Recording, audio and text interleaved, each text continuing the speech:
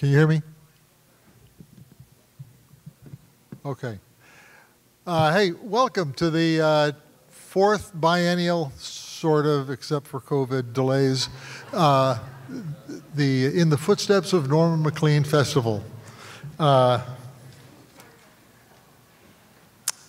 Brief overview of the festival history. We started in 2015, a relatively small event up in Sealy Lake. The idea behind it was to honor otherwise, at that point, not a whole lot of local recognition, Norman Maclean, the writer of the original book, A River Runs Through It, and Men and Fire, two great 20th century American novels. And it was a good event. We held it again in 2017. We focused on the movie. We had Tom Skerritt here. We had the executive producer. We had two of Norman's children here. In 2019, we expanded more into other literature that related to or spun off from Norman and the rivers and the Northwest in general. This year, we've taken it a step further. Public lands and sacred ground is the theme here. The idea is to recognize the cultural and environmental roles these lands have played up in the past, and what we need to do to preserve them going forward in the future. We're going to have a whole series of different speakers and panels over the next 2 days. The panelists and the speakers represent truly a who's who of contemporary literature of the West. These individuals have won Academy Awards, Pulitzer Prizes, National Book Awards, and other prestigious recognitions of their extraordinary literary achievements. You're going to enjoy it. To get started, what I want to introduce Velda Shelby, who is going to speak to us about land acknowledgement. Velda is the Director of Economic Development for the Salish and Kootenai tribes up here north of Missoula. And with that simple introduction, I would like to bring in Velda.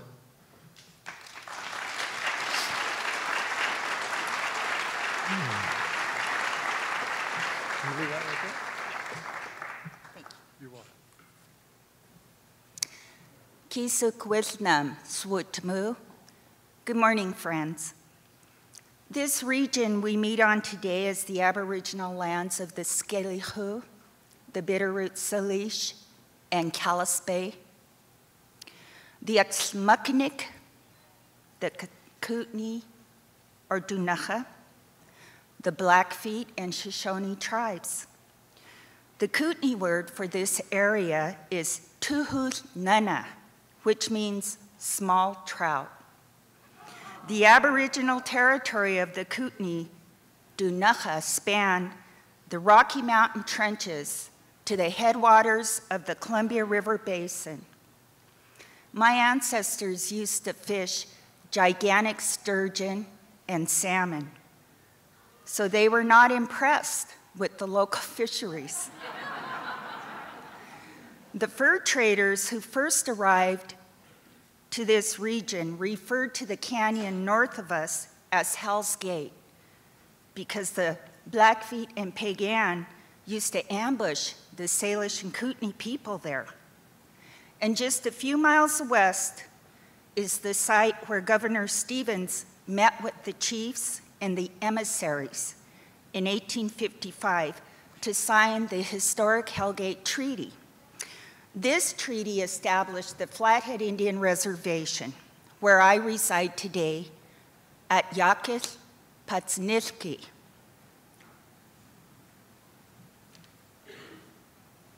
This photograph is Nasukin, Chief Inyas Paul Big Knife,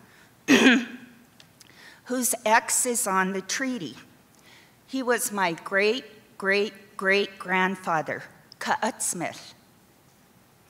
In a few weeks, the Missoula County Commissioners will recognize the forced removal of the Bitterroot Salish by dedicating the newly renamed Bear Tracks Bridge, which is right outside here. I would like to thank the leaders of this community for their continued recognition of the first peoples of these lands. Husukilkukani, Nausan Miidki. Thank you for letting me share my perspective today. Dachas.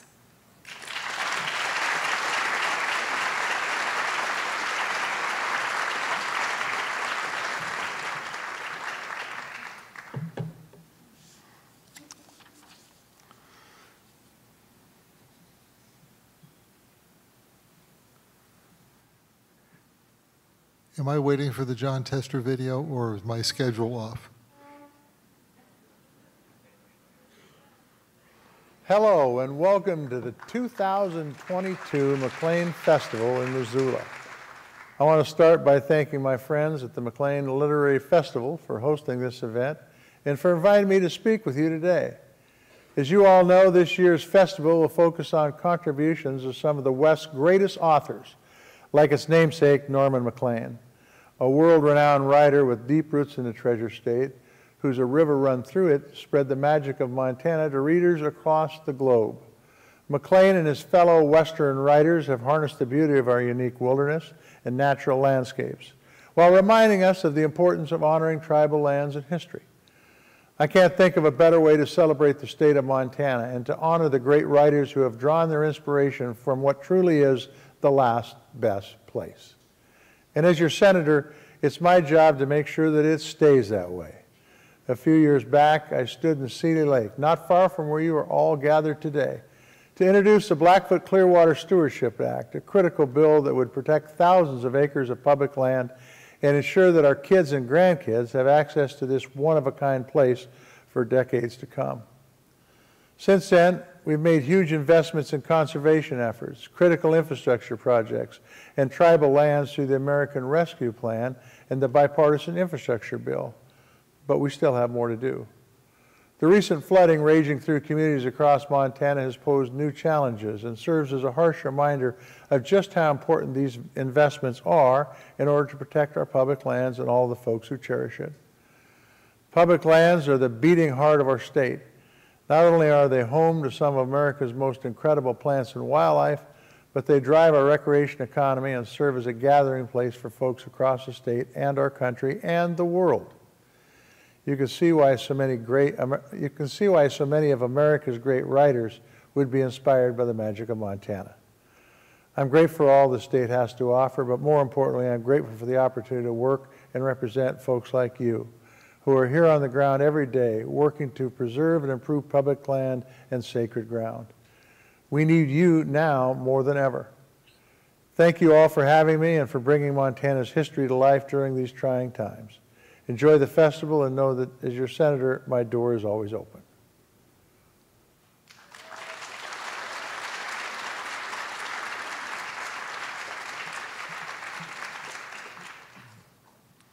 John Tester is the man. Okay. We're going to start this morning off with a keynote speaker of renown, Timothy Egan. Tim's resume is stuff of legend.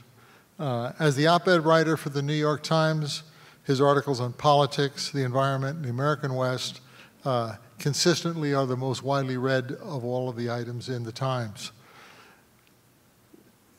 He's been awarded the National Book Award, the Pulitzer Prize. He has written 9 books, many of which are bestsellers, several of which have been made into movies. After Tim's talk, we'll open up the mics to if you have any questions out here. And with that, I am deeply honored to introduce you to Tim Egan.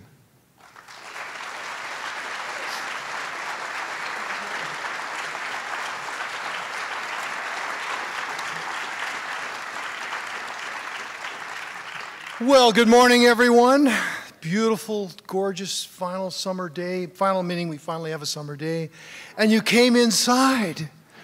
That's amazing. That's extraordinary. It's so great to be here among fellow friends of the wild and fellow defenders of the wild. I'm just humbled to be among these other writers, including people like Terry Tempest Williams, who's going to be your keynoter tomorrow. I know her only because she's such an evolved soul. When I'm around her, I feel about this small, you know. And thanks to Jenny Rohr and Bill Lombardi for bringing me to the last best place and filling me in on a lot of this. Now, and for those of you running the marathon tomorrow, congratulations in advance. 6 o'clock starting time, so get your carbo loading on early. So our topic, overall topic, is the footsteps of Norman Maclean. And, you know, I was wondering, can anyone follow the footsteps of Norman Maclean without feeling like you're lost in a forest of insecurity and inferiority? This giant, now, when I was the New York Times Western correspondent, I traveled at least 50,000 miles a year all over the West and had to write on deadline. And sometimes I'd get stuck trying to write my 800-word news story, and I had an hour to finish it, to post it. I always traveled with my little dog-eared copy of A River Runs Through It. It was always with me. I'd be stuck. I'd open up A River Runs Through It. I'd find a passage of that gin-clear prose, and then I was unstuck. I just needed to read it for 15 minutes, and it would clear me up. Now, before I start my topic on public land, I want to tell you my favorite Norman Maclean story. He was known, as some of you may know, for his stubbornness, his ability to hold a grudge, which we Irish know as Irish Alzheimer's. You forget everything but the grudges.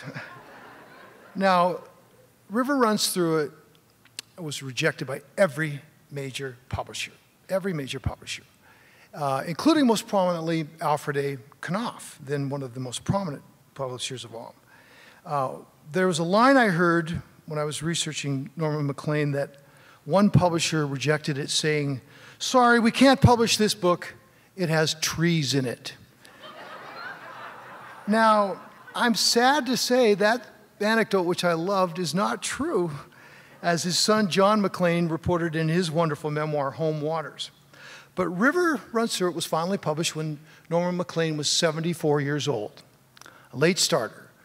It was published by University of Chicago Press, and as you know, it was a huge global sensation, ruining all your favorite fishing spots, and the movie continuing to ruin all your favorite fishing spots. Now, for a second book, Alfred A. Knopf, publisher, approached Norman Maclean again, then in his late 70s, and said, "Well, print anything you write." Norman wrote them back and said, "You may not know me. I'm Scots-Irish. I never forget anything. If you, sir, were the last publisher on earth, and I were the last writer, that would be the end of books." and that story is true.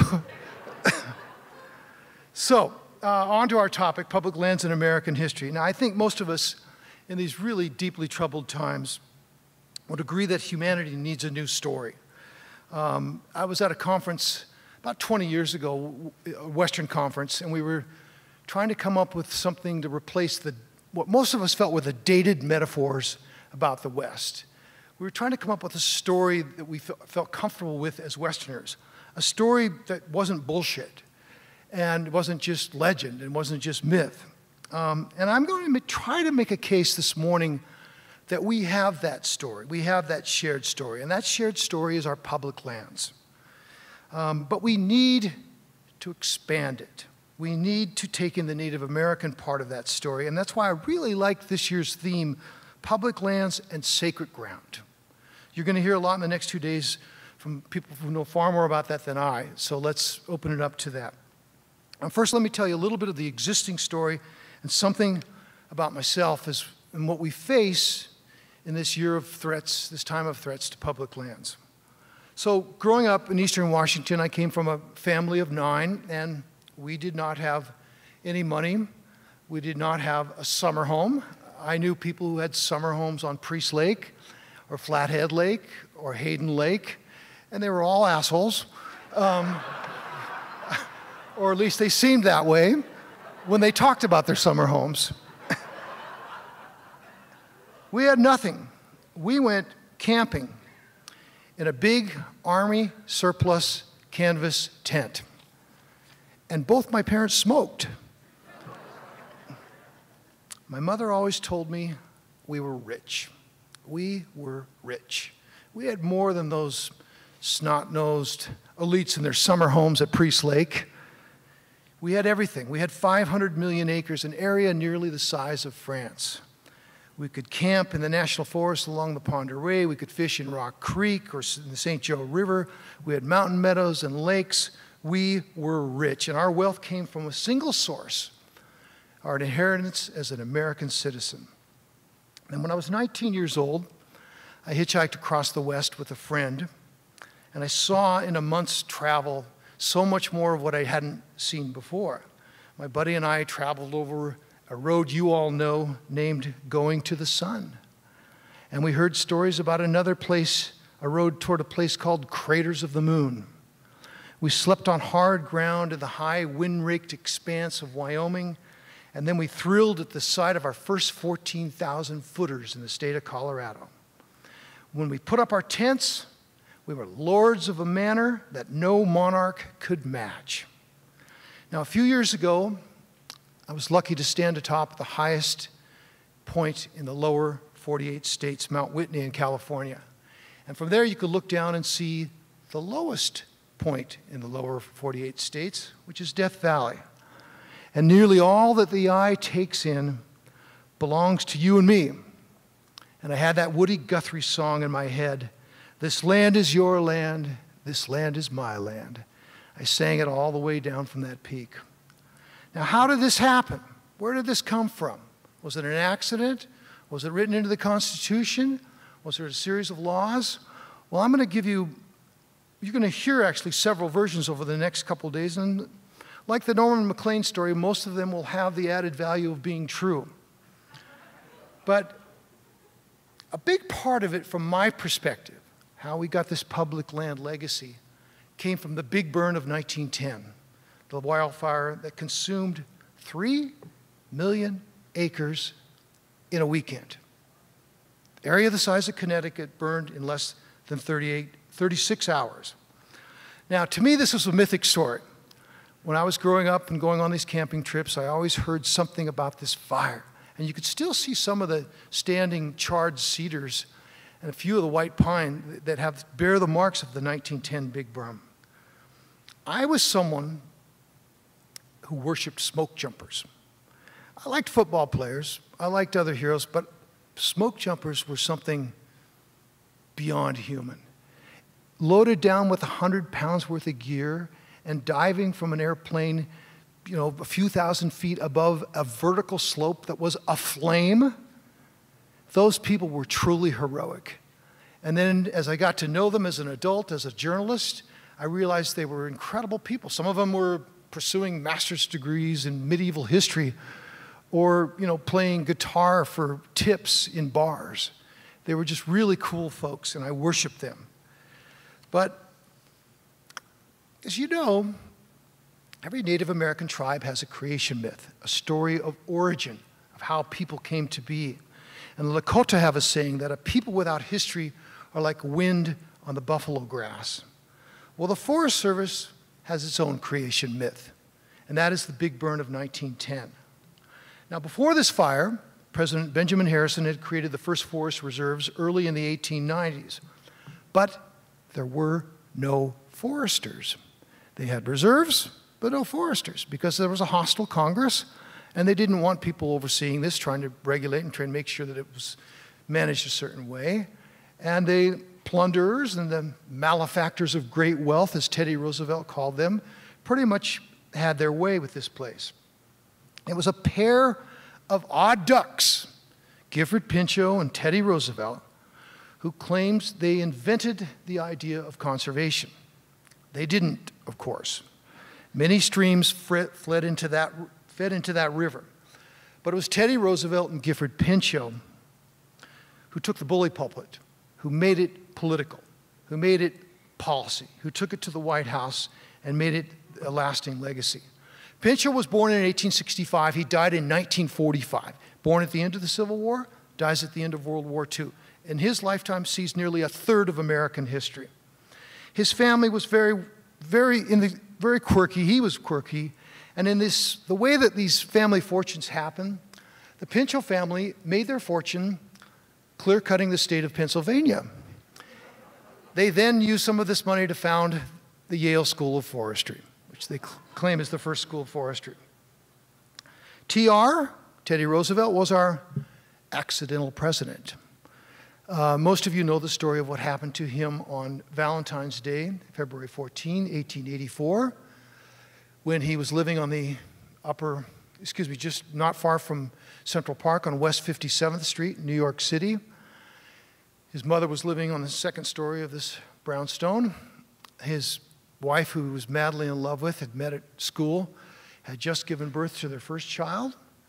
And on Valentine's Day, that day she gave birth, she died. Roosevelt went upstairs to the second floor, and his mother, who had been ill, died on the same day. So he lost his wife, he lost his mother, and he wrote in his diary, this most prolific diarist who was ever to be president. I've held the page in my hand. It's in the Library of Congress. There's a giant, very shaky X written on February 14th, 1884. And beneath that X, Roosevelt wrote, "The light has gone out of my life." He gives up his title in the New York legislature. He asks his sister to raise the child, and he moves to the Dakota Territory. And there he takes up as a rancher in a very small cabin, and he has his books. And over about a year, the West heals him. The West makes him whole again. But he has an epiphany. This West that he had imagined was an endless Eden of ungulates, of birds, of fish. This great, bountiful land was being rapidly depleted. He saw it. He finally hunted down a bison, and it was like he was sad because the whole thing was depleted. The birds he thought he would see blotting out the sky were not there. So Roosevelt goes back to New York and throws himself into politics and is committed to do something about what he sees as this new nation destroying the land it's taken over. Now, he's a governor of New York, and he's a reformist. He's not corrupt, which is a rare thing to be governor of New York and not be corrupt. He wrote in his diary that not all of the legislators in the New York Assembly were corrupt, but 99% of them were. And they thought, we got to get rid of this guy. So they put him on the ticket, the presidential ticket, 1900, as vice president. They think that'll get him out of New York, and we'll never hear from him again. Well, what happens is the president, McKinley, is shot in Buffalo. Roosevelt is then hiking in the Appalachians. He's trying to climb, I think, the highest peak in New York. Secret Service goes up, grabs him, hikes down the trail, and says, the president's been shot. You have to be on standby. Hangs around for a couple of days. McKinley doesn't die. Roosevelt goes back up the trail, spends another couple of days there. And after 8 days of this, McKinley dies. Roosevelt, at age 42, becomes our youngest president. And he brings with him to the White House these ideas that he developed in the Dakotas, these ideas about conservation. And he also brings with him Gifford Pinchot, this quirky individual who had also lost the love of his life, and a woman named Laura Hoodling. And he continued to see her as a ghost and try to summon her, Pinchot did, for about 20 years, which his mother would say, why don't you ever date? Why don't you see anyone? He said, well, I have someone. He would set a chair at the table when he would go to the White House for his ghost. So these two individuals, I want to make clear, Pinchot claims that he killed a deer with a pistol, and Roosevelt claims that he killed a grizzly bear with a knife. I'm not sure either of those things are true, but they wanted to preserve animals so they could kill them. I mean, their idea of conservation, they were the Boone and Crockett Club. They were hunters. That's what they wanted to do. They knew their place in the food chain. Now, they also had this thing, Pinchot called it in his diary, a peculiar intimacy. They would go on these long walks along Rock Creek Park, 12 miles sometimes. At the end of some of these walks, the President of the United States and his top aide, being Gifford Pinchot, would take off all their clothes and go skinny dipping in the Potomac. Now, I tried to imagine a few years ago what this would be like if Trump and Steve Bannon went skinny dipping in the Potomac. And Trump would say, I don't swim, I don't like this. and Bannon would sink, you know. So anyway, it was on these walks and during this skinny dipping that Pinchot claims that they came up with the idea of conservation. Now, Roosevelt creates the National Wildlife Service. That was one of the first things he did in Florida. He creates a wildlife reserve for pelicans. He makes Pinchot the chief forester, and voila, the National Forest will have foresters, rangers, starting in 1905. Starts to work on making the Grand Canyon a national park. I think it finally became a park in 1916, but he starts the ball rolling.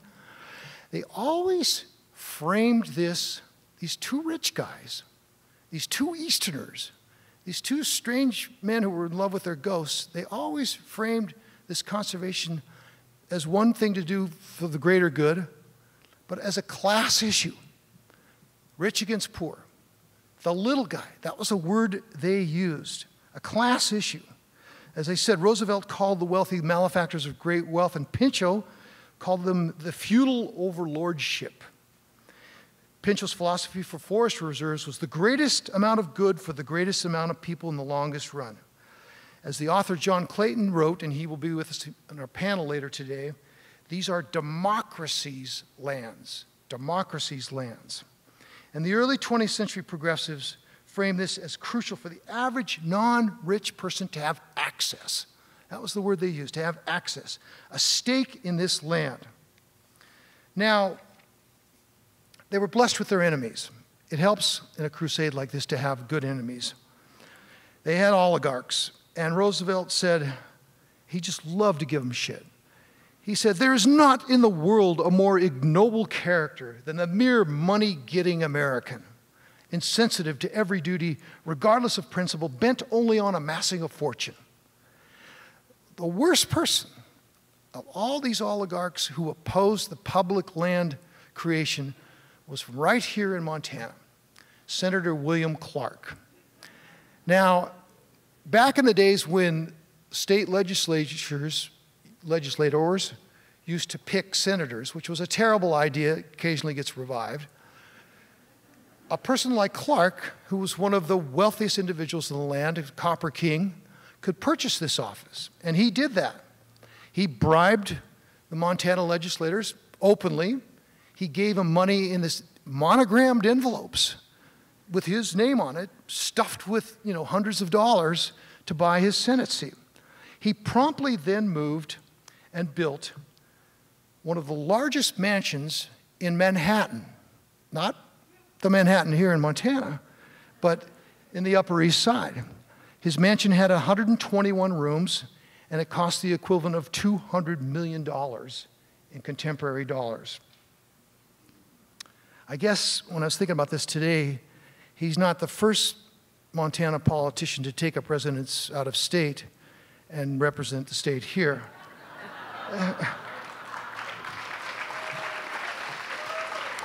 Seems to be something of a tradition.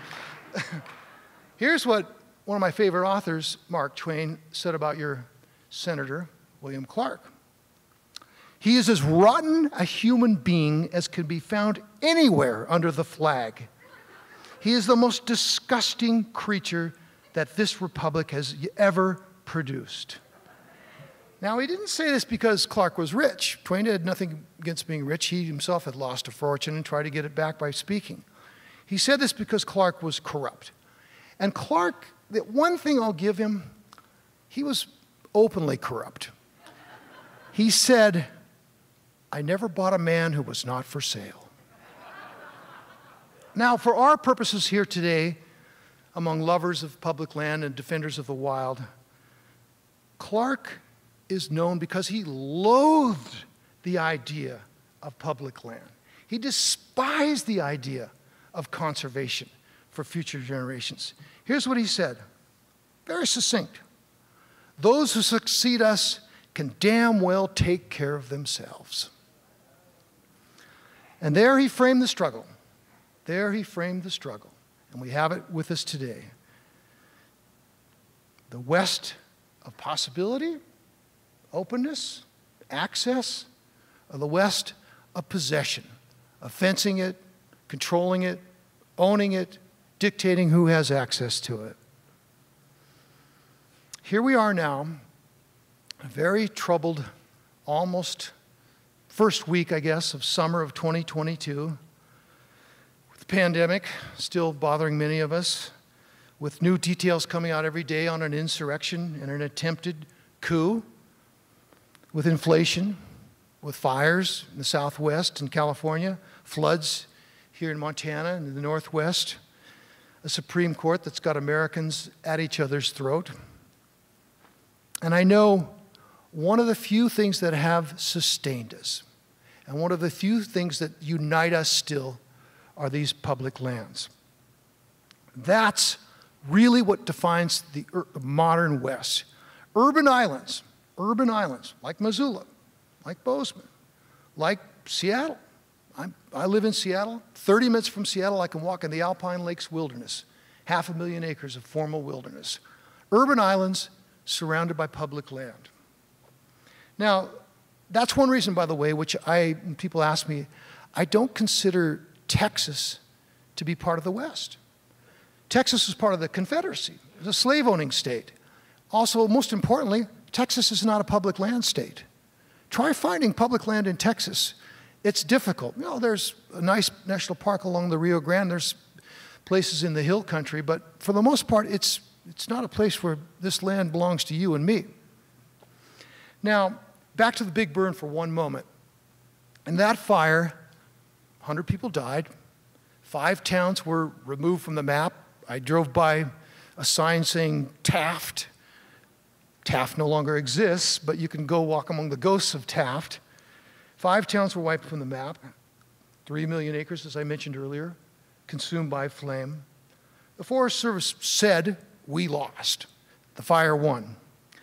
But that fire, by making heroes of those who fought it, a lot of immigrants.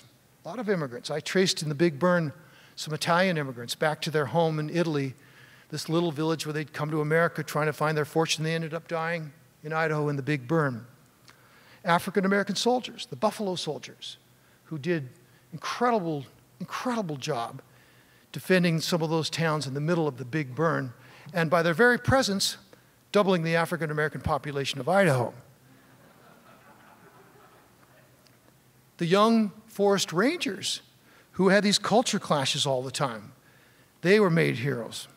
So it saved the Forest Service, which Congress was ready to axe. Roosevelt was then gone. Taft was president, and Congress was ready to axe it. But there was such an upwelling of public acclaim for these, quote, heroes that it saved the Forest Service. But what happened was there was a huge change in policy. Thereafter, the Forest Service became the Fire Service. And they tried to put out every fire. Norman Maclean called it 1910 on the brain. And they had something called the 10 o'clock rule, where if you were on a fire lookout and you saw a fire that day and you got it down to the district ranger, he had to have that fire put out by 10 o'clock the next day, which seems impossible right now, but that was one of the rules that were in effect. One of Pinchot's rangers, they called them little GPs, little Gifford Pinchots, was Aldo Leopold, who many of you know from his book, A Sand County Almanac. He took up with the newly established Forest Service in Arizona and New Mexico. He told his fellow rangers to think like a mountain. In 1922, 100 years ago this summer, he promoted an idea. He said, why not manage the Gila National Forest as a wilderness area? A wilderness area. Now, this was a radical idea. It was the first time any country in the world had tried to designate any area not as a playground, not as a scenic magnet, but simply for the sake of its wildness. Now think about that. Public land had a worth for as something other than utility, something that could be used for something other than industry. Think about it, the politicians did. It took them nearly half a century. But in 1964, Congress passed the Wilderness Act, which recognized the value of preserving, quote, an area where the earth and its community of life are untrammeled by man, where man is a visitor who does not remain. It was bipartisan, by the way, too. The bill passed by strong majority, both members of both major parties. Now, as has been alluded to already, and you'll hear this weekend, all of this land I'm talking about was used by Native Americans. Some was ceded by treaty, but most of it was outright stolen or taken in conquest. Whites only started talking about public land after insisting that natives give up most of their hunting, fishing, and sacred grounds. Now let's talk about this for a moment, because it's a really important part of the story. Some time ago, I visited Acoma in New Mexico, which is west of Albuquerque. I don't know if many of you have seen it. It's a giant rock that lifts up. They call it the Sky City of Acoma. It's extraordinary. Now, I grew up as a student of history hearing that St. Augustine, Florida, founded in 1565 by the Spanish, was the oldest continuously inhabited town in the continental United States. St. Augustine, Florida, 1565. That's not true. Acoma has been continuously inhabited, and no one disputes this, for at least 1,000 years. People have lived atop that rock, even after the Spanish waged war against them and lopped off the foot of the male members who'd had an uprising against them. Acoma is at least 1,000 years old. Why don't they teach that in our history? What's wrong with teaching that? Are kids going to be offended? Are they going to go home and cry to their mommies because someone told them that there's a city older than St. Augustine, Florida? No, it makes me as a Westerner damn proud. Forget about it, Florida. We have the oldest city here. It's in New Mexico. Suck on it. It's not an offensive thing to say. They don't teach that. I just looked it up again. They still say St. Augustine, Florida was the oldest, continuously, the first city in the United States. Now, Seattle, where I was born, my family on my mother's side is from Butte. They moved to Seattle eventually, is the largest city in the world, named for a Native American, that being Chief Seattle of the Duwamish. You know what one of the first things that the Seattle City Council did? They outlawed Chief Seattle's people from living within the city limits of the largest city in the world, what would soon be the largest city in the world, named after a Native American. This is the story. The first people get written out of the story. Now they're getting written back in. I was happy some years ago, as I'm sure some of you have done as well, to tour the Little Bighorn National Monument with a park ranger who was a member of the Crow Nation. Now the Crows, as you students of history know, have a little bit of a nuanced story with that thing, because they were Custer's scouts going against the Lakota, their traditional enemy, and some of them lived to tell the story. But it was terrific to hear Native American tell that version of what happened on that battle. I was happy to have spent 3 days in magical, otherworldly Canyon de Chelly, which I think is more spectacular than the Grand Canyon, which I floated down a few years ago with my son. It's jointly run by the Park Service and the Navajo Nation, in the heart of the Navajo Nation, which is bigger than the size of West Virginia. They tell the story. They share the story. There's nothing wrong with it. They co-manage it. Now the Interior Department has just announced this week that the newly restored Bears Ears National Monument will be jointly run by the federal government and the tribes who consider much of it to be sacred ground.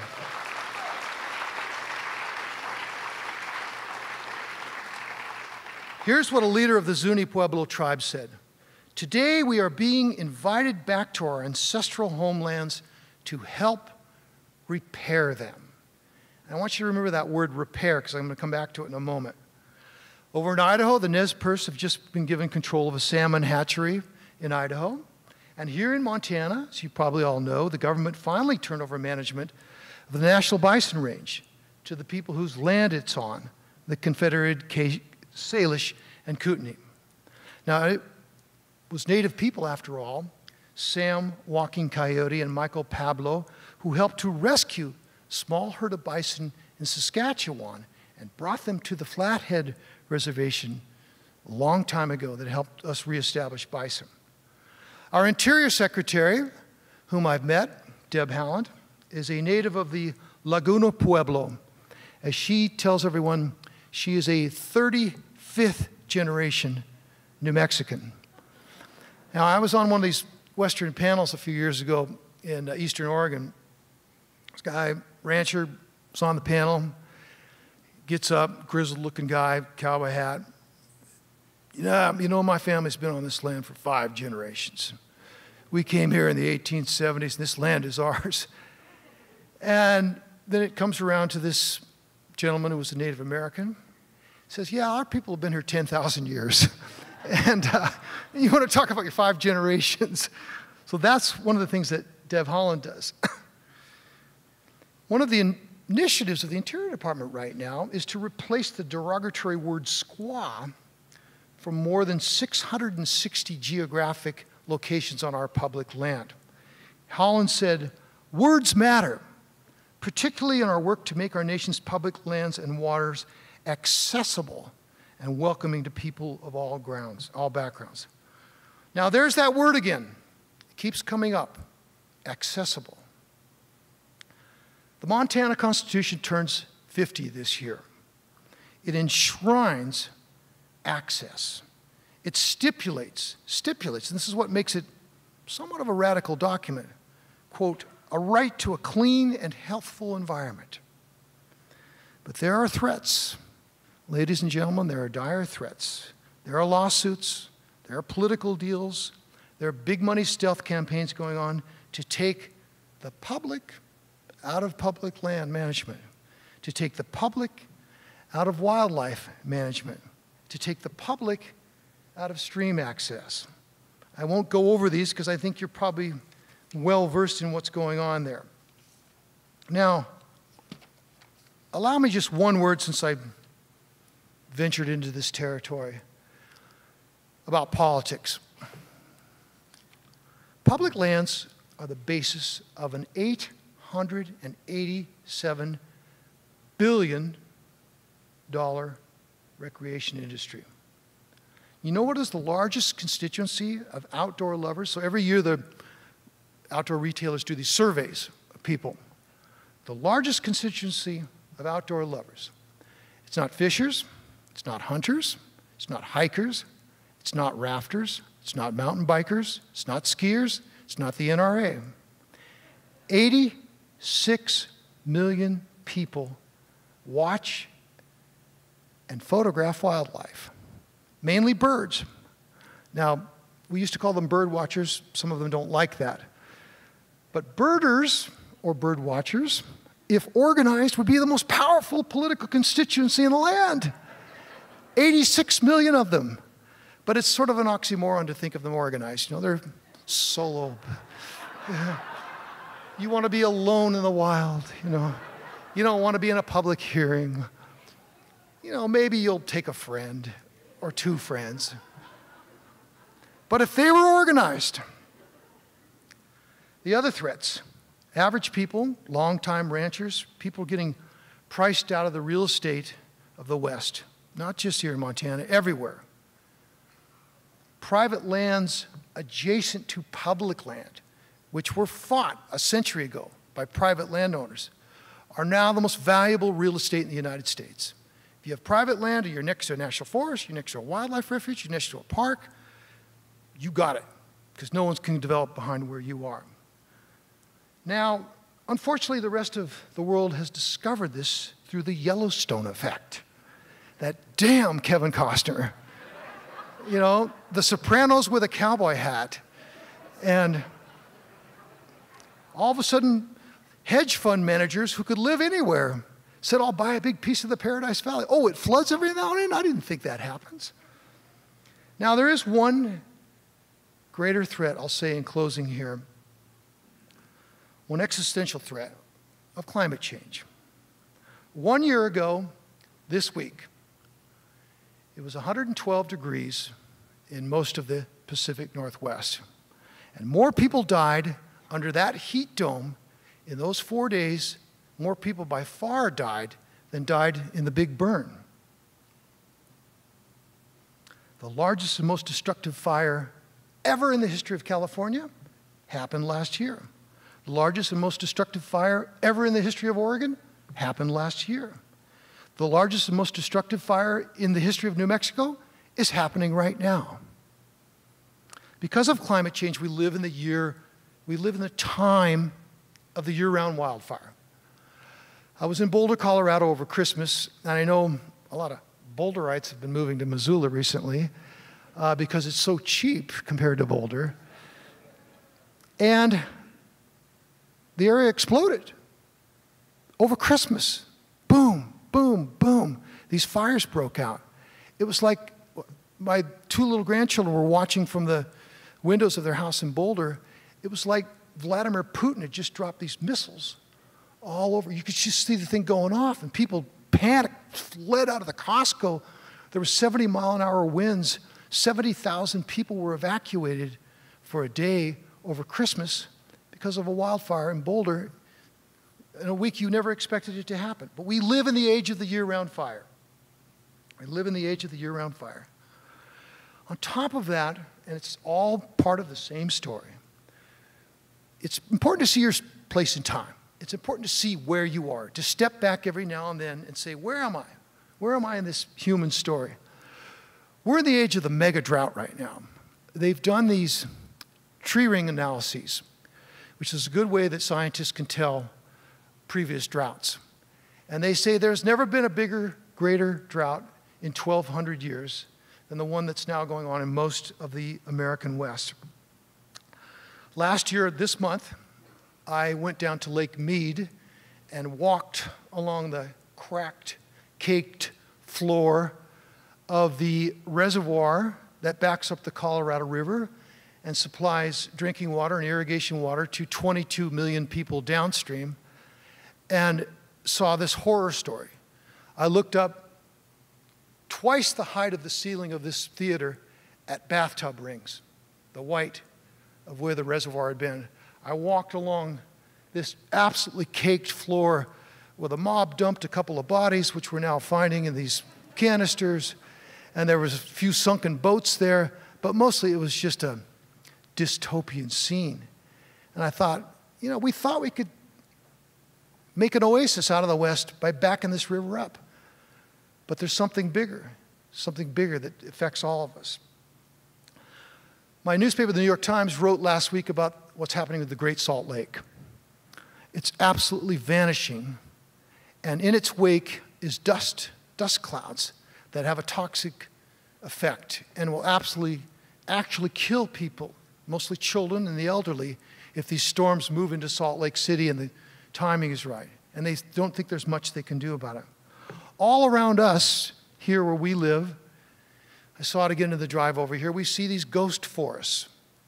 Forests that should be needled and green are needled and silver, or needled and red, or without their needles, standing dead timber. In New Mexico last week, there was a windstorm, and some of these 500-year-old trees just went down in a thump, thump, thump, thump, thump. And a Forest Service employee who examined them said what happened was their roots were calcified. They no longer had any moisture to them. They couldn't cling to the ground. 500-year-old tree should have another couple hundred years in it, unless there's no moisture in the ground. That's another one of these things they see in this mega drought. California has 150 million standing dead trees. So, despite these hard times, I'm an optimist. I cannot get out of bed in the morning of just thinking gloom, doom, and oh my God, the Seattle Mariners will never make the playoffs. Which is true. You just have to live with that. So what can we do? What can we do? Well, the one thing we could do is humility, express humility. Gifford Pinchot, at the height of his power and the height of his hubris, thought man could control nature. He wrote an essay that ran in all the newspapers of America saying that for the first time in human history, man can control wildfire. He wrote this 1 week before the big burn. It was almost like nature was saying, you want a piece of me? Man cannot control nature, as we saw in these recent floods. But that doesn't mean we are helpless. No one wants to be left. I had this image holding the bones of a dead forest, holding the bones of a ghost forest. Everyone in this room, I would guess, loves the outdoors because they initially had a moment in their life. You saw a bunch of turtles sunbathing themselves on a pond on the first warm day. You walked through an old-growth forest, and it was not just the grandeur and silence and beauty, but you admired the complexity, the biological complexity that allowed things to live on top of each other and moss to be on nurse logs and all this great diversity of life. A moment where everyone in this room got religion. Now, when Teddy Roosevelt was president, we were a nation of 75 million people. And he asked Americans to try to imagine a day. He said, there will come a day, we'll all be dead, but there will come a day when we'll be a nation of 200 million people. Well, we're a nation of 330 million people and still counting. But a few people long ago acted out of love for people they would never know, for people they would never see. Their children's children's children's. And it's love, that's what it is. They could see beyond their own lives. Now, these are times, and I think it's going to get worse despite my optimism, that try the souls of really good people. I think you all know this last story. It was much cited after the January 6th insurrection by a mob that was trying to overturn an election and hang the vice president. Story of Benjamin Franklin walking out of Independence Hall after the Constitutional Convention of 1787. A woman shouted out to him, "Doctor, what have we got? Republic or a monarchy?"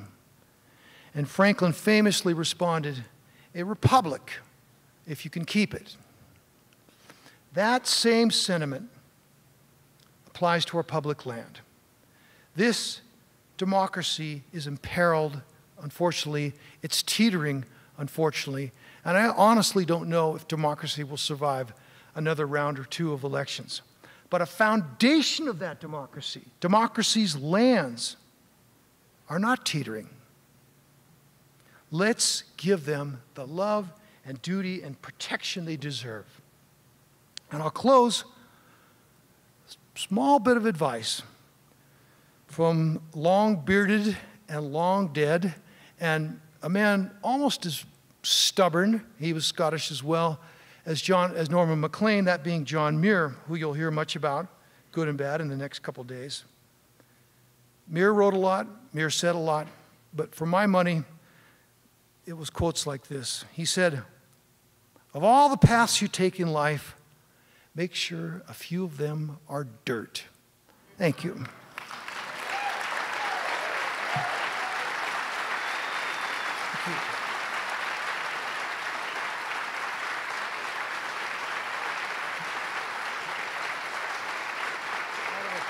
Great, thank you. You want to take questions? Yeah, we will. Very, very important.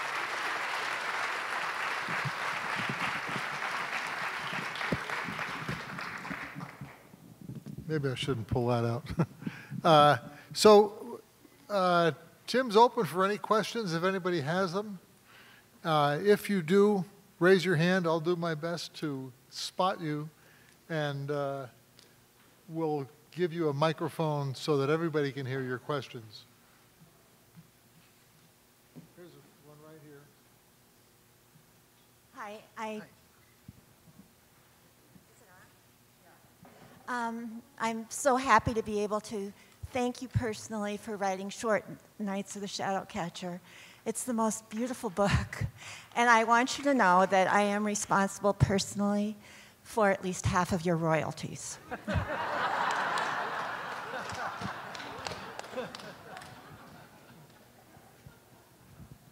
see any other hands?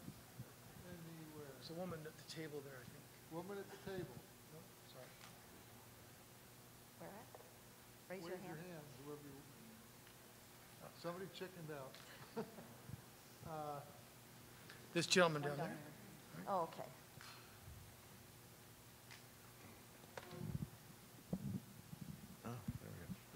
Hi, I'm Richard Donovan from Vermont, doing a little bike ride through the region. And my question is, with all the controversy around fire, do you see, glimmers of hope there with the way people are dealing with it, or some examples, or just trying to figure out where we can get to a better place? Thanks. Yeah, and you all heard the question about with fires, do you see any hope there in what we're trying to do? I mean, there's been some congressional action. A fair amount of money has been appropriated for forest thinning. Now, I have some questions about forest thinning because sometimes people use it as a guise to clear old growth. But it also, when it's done right, is a really important thing because, forests need fire to regenerate. And the other thing that's happening is just on a local level is people have gotten fire smart. If you live in fire country, which is almost all of the West, even the west side of Washington State burns. I mean, the Olympic Peninsula burned last year, and that's a rainforest. They've gotten fire smart. They realize if you're going to live there, and I welcome it, clear the area around your house. Make sure you have a metal roof. All these things you can do that allow you to live in there. But the thing that I'm less optimistic about is the macro picture. When it was 110 degrees last year, and most of the summer we were choking on smoke. I just felt like, what can I do as an individual? I can't even go outside. I can't take my kids outside, because the smoke was so thick and the heat dome was like bearing down on us. And it was the first time I really felt, holy cow, this is like an absolute, real threat, not an abstract thing. But so there's some policy stuff moving in that direction. I also think one thing, I don't think any good thing will come out of the horrible war in Ukraine, but I think one of the things that's happening is there's an acceleration of people getting off Russian oil and gas and realizing, oh my God, you can have incredible solar in a place like Germany, which they already realized, but they're speeding up. And so switch to alternatives, which is what we have to do ultimately to keep this fevered planet from overheating. That guy in the back there? Yeah. Oh, sorry. Hi there. Thanks for that beautiful speech. My question actually has some similarities. What do you think is the single most important thing that an individual can do to help public land? Vote.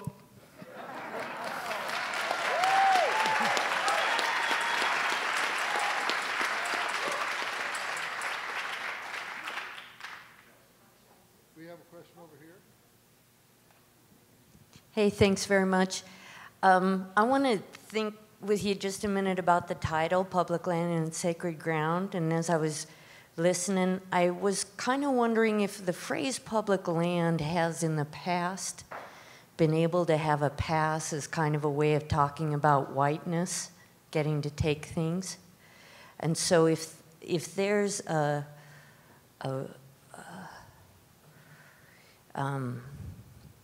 Vine Deloria way of thinking, what would it mean to be part of public land now with indigenous inheritance? That's a great question. I'm probably ill-qualified to answer that, but I'm going to be hosting a panel in an hour, which will have a state senator who's a member of the Confederated Salish and Kootenai, and on his own website lists himself as a fierce advocate of public land. I'll ask him that question. Cool. Any other hands? There's one? Yeah. Oh, one back here. Yeah. Yes, I'm wondering if you could, I know a lot of people from Montana already know this, but is the Montana Constitution, you think, is the place that is going to help public lands a lot in Montana? I mean, as written, I think it does. I think it lays the foundation for it. But who knows what happens if they start opening it up to political pressure from people who don't have the interests of the public and access in mind. But I think as written, it's a pretty strong document. It really holds up. But I worry about, can't use this word, people fooling around with it. It's the same F word, yeah.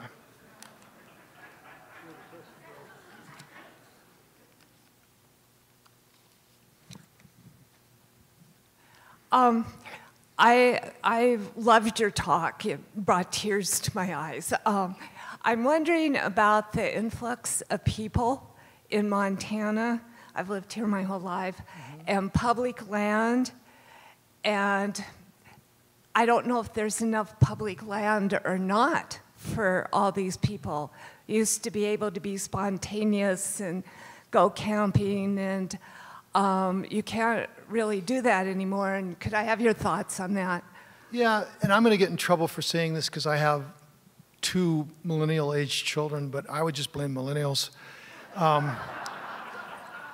Because they take Instagram pictures of their favorite hikes and then post them, and then I swear to God, I know dozens of places all over the West, mainly in the Cascades where I do most of my hiking, where I would meet maybe 2 or 3 hikers. You have to work to get in there, and now, I have to park a mile from the trailhead because a couple of millennials took Instagram pictures of this alpine lake that I thought only a few people knew about, and then it's public. So social media has this real effect on public land. It's not written into one of the panels here, the effect of social media on public land, but I wish it was, because it's had a huge effect. I didn't mention this, but these are the only, one of the biggest things going on in the environmental movement right now is restoration. I quoted this native talking about the healing, and maybe we can repair these lands. We aren't making any more of this. The era of setting aside vast wilderness areas or national parks is largely gone.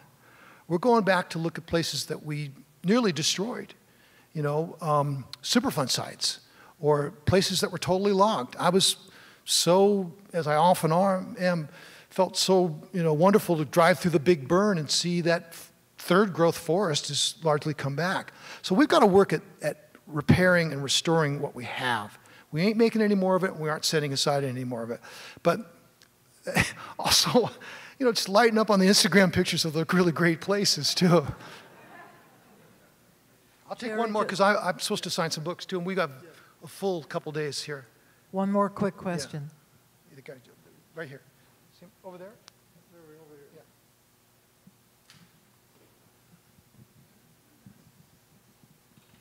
yeah. Oh, thank you. I have more of a comment just to add to the notion of public lands. I grew up in Sunburst, Montana, 8 miles south of the Canadian border, within sight of the Rocky Mountain front, about 80 miles to Glacier Park, and a few miles in the shadow of the Sweetgrass Hills. And part of public land is the prairie, the rolling prairies that we often talk about, and those are in the preamble of the state of Montana Constitution. And speaking of Irish, my mother was an Irish immigrant, came to this country in 1948, and fell in love with the public lands and with the forest. And while it wasn't Belfast Loch, we would oftentimes go over to Glacier Park, and she felt so good and so comfortable there. And anyway, just a reminder that public lands also include the prairie. I really appreciate that reminder. So I wrote a book about the Dust Bowl, and what happened there was really simple. We took the largest native grassland, which had provided sustenance for bison and therefore sustenance for people for thousands of years, and in a generation's time turned it over. I mean, in the Dust Bowl, I quoted an Anglo-Apache lover of horses who told his kid what was the story of the Dust Bowl, and he did it in just a few words. He said, "Wrong side up," because they turned the prairie stubble over and it took to the sky. But in writing the Dust Bowl book, I saw that there's areas on the map that say national grasslands. And, you know, as someone who comes from forests and rivers and mountains, it took some while to get used to it, but that's that healing I'm talking about. That's that restoration, that they have restored some of these grasslands. In some places, people like the Nature Conservancy have put bison back on them. So I agree with you. That was a great sentiment. Anyway, thank you, folks. I really appreciate it. I'm going to make sure are these all yours? Yeah, that's all mine. I thought I had some. Okay. Oh, see, I got that. Yeah. If you screw up my stuff. Okay. No, I'm not. I'm not screwing up your stuff. Okay. Great. Thank you. Okay. See you. That was something else. Tim Egan is my new best friend. Sorry, Deb. Okay. Okay, let's see where we're. All right. Our next topic is the Glacier Park story. We have three people here who are giants on this topic, and it'll be a panel discussion. We'll be moving some chairs up here for them to sit on and move this podium, I believe, out of the way. So while that's going on, let me give you a quick rundown of who they are. Michael Punk, who happens to live in Missoula, he'll be moderating this discussion. Michael's a writer, an attorney, a consultant, a professor. He's the past U.S. ambassador for to the World Trade Organization, put in place by President Obama. His books are all bestsellers, and one, The Revenant, became the Academy Award-winning movie starring Leonardo DiCaprio. John Talifer is a graduate of Harvard, a former senior editor of Newsweek, and the author of 5 books, including all the great prizes, winner of the Douglas Dillon Award. His most recent book, Grinnell, has earned the National Outdoor Book Award. And the third member of this panel is Dr. Rosalind LaPierre. She's an enrolled member of the Blackfeet tribe. She's a physicist, an associate professor of environmental studies at the University of Montana. She's an award-winning writer and an ethnobotanist. I've never met one before. It's an ethnobotanist studying environmental and religious history of indigenous plants. Her most recent book is Invisible Reality, Storytellers, Storymakers, and the Supernatural World of the Blackfeet. So Tim Egan will be putting it on. Our chairs are in place. Gentlemen and lady, if you could come up, we're ready to roll.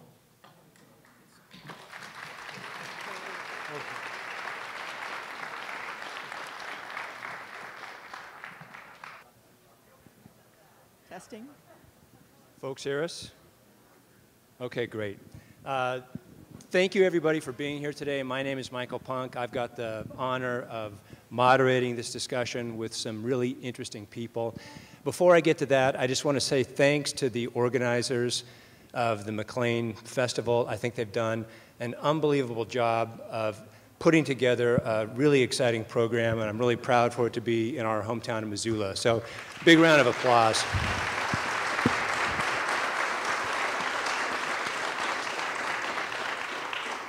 And speaking of Missoula, by the way, it's pretty cool that you can exercise your brain in here this morning, and if you want to, you can go outside and run a marathon only about 50 feet from here. So I like that about Missoula.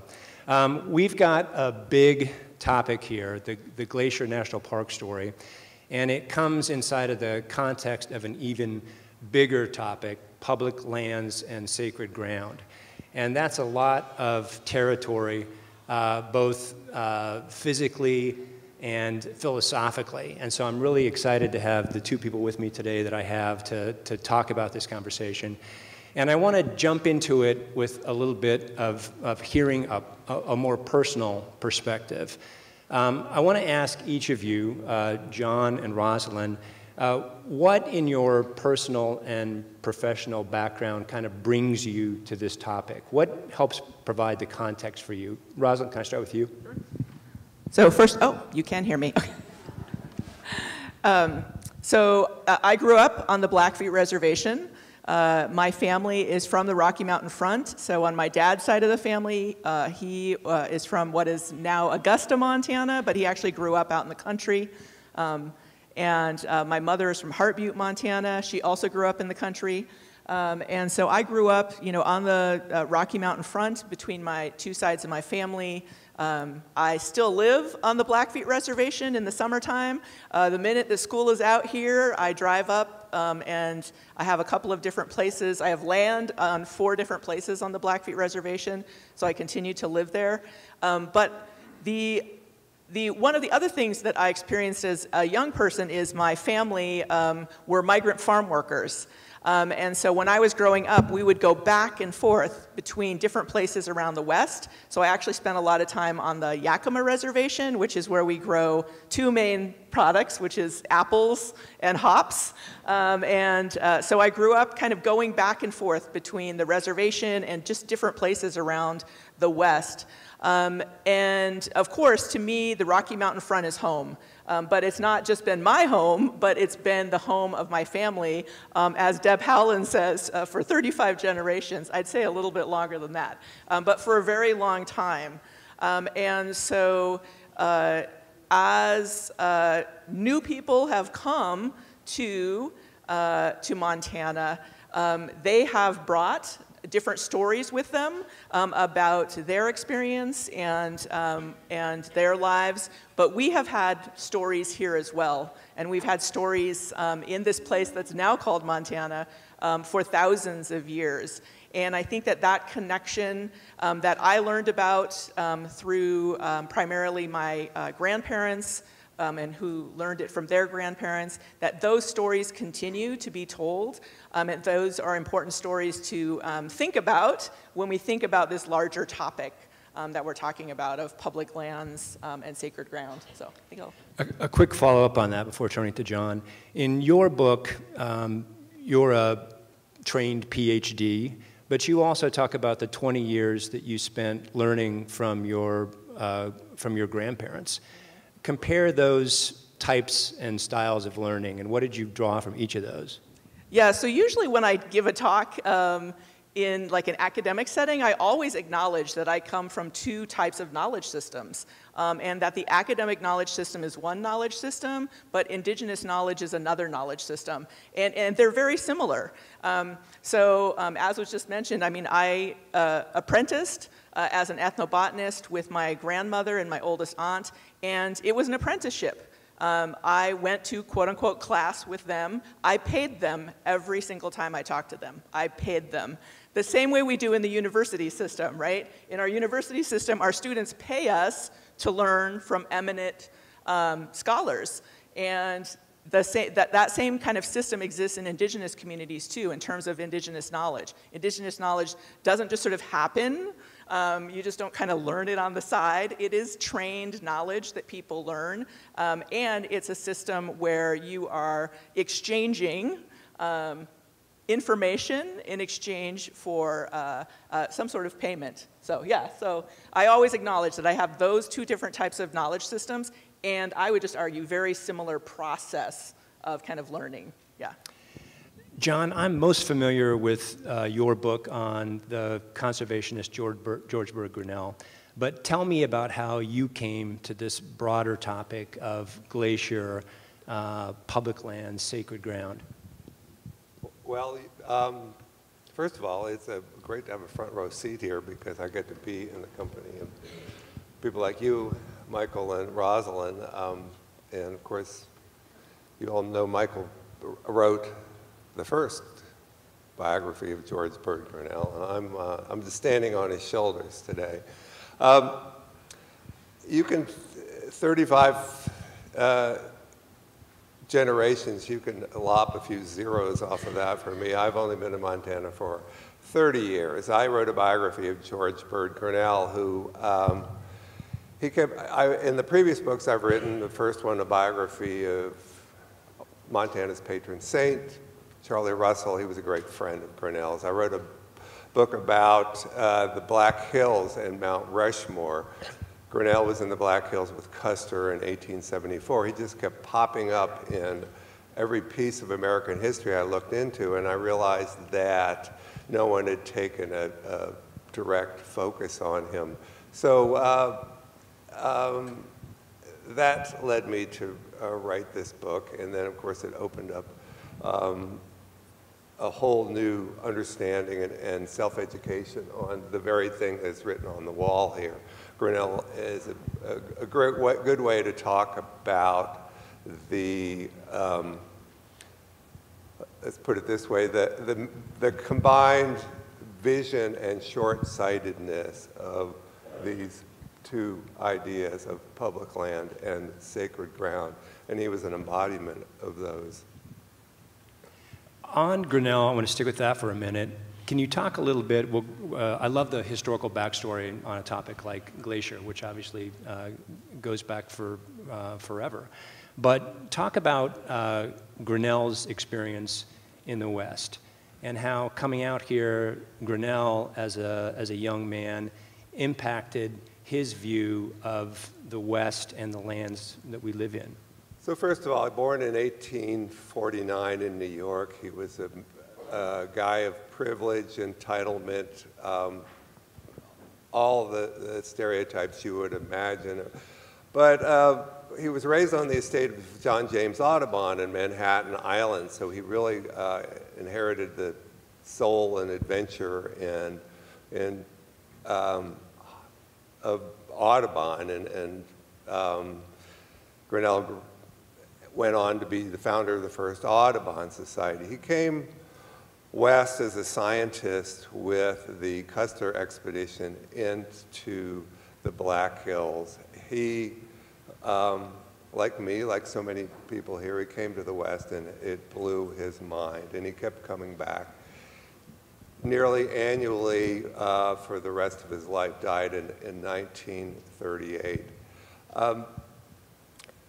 And so he was imbued with this romantic notion of the West, and he realized very quickly that the West that he loved was being trampled. And the late 19th century was the progressive era. The progressive era was a great period of reform in the big cities, trying to deal with problems like irrigation and corporate greed. And he realized that he could take the conservation movement. At his death, the New York Times called him the father of American conservation. Sorry, TR. And bring conservation, bring environmentalism into the conversation of a reform in this country.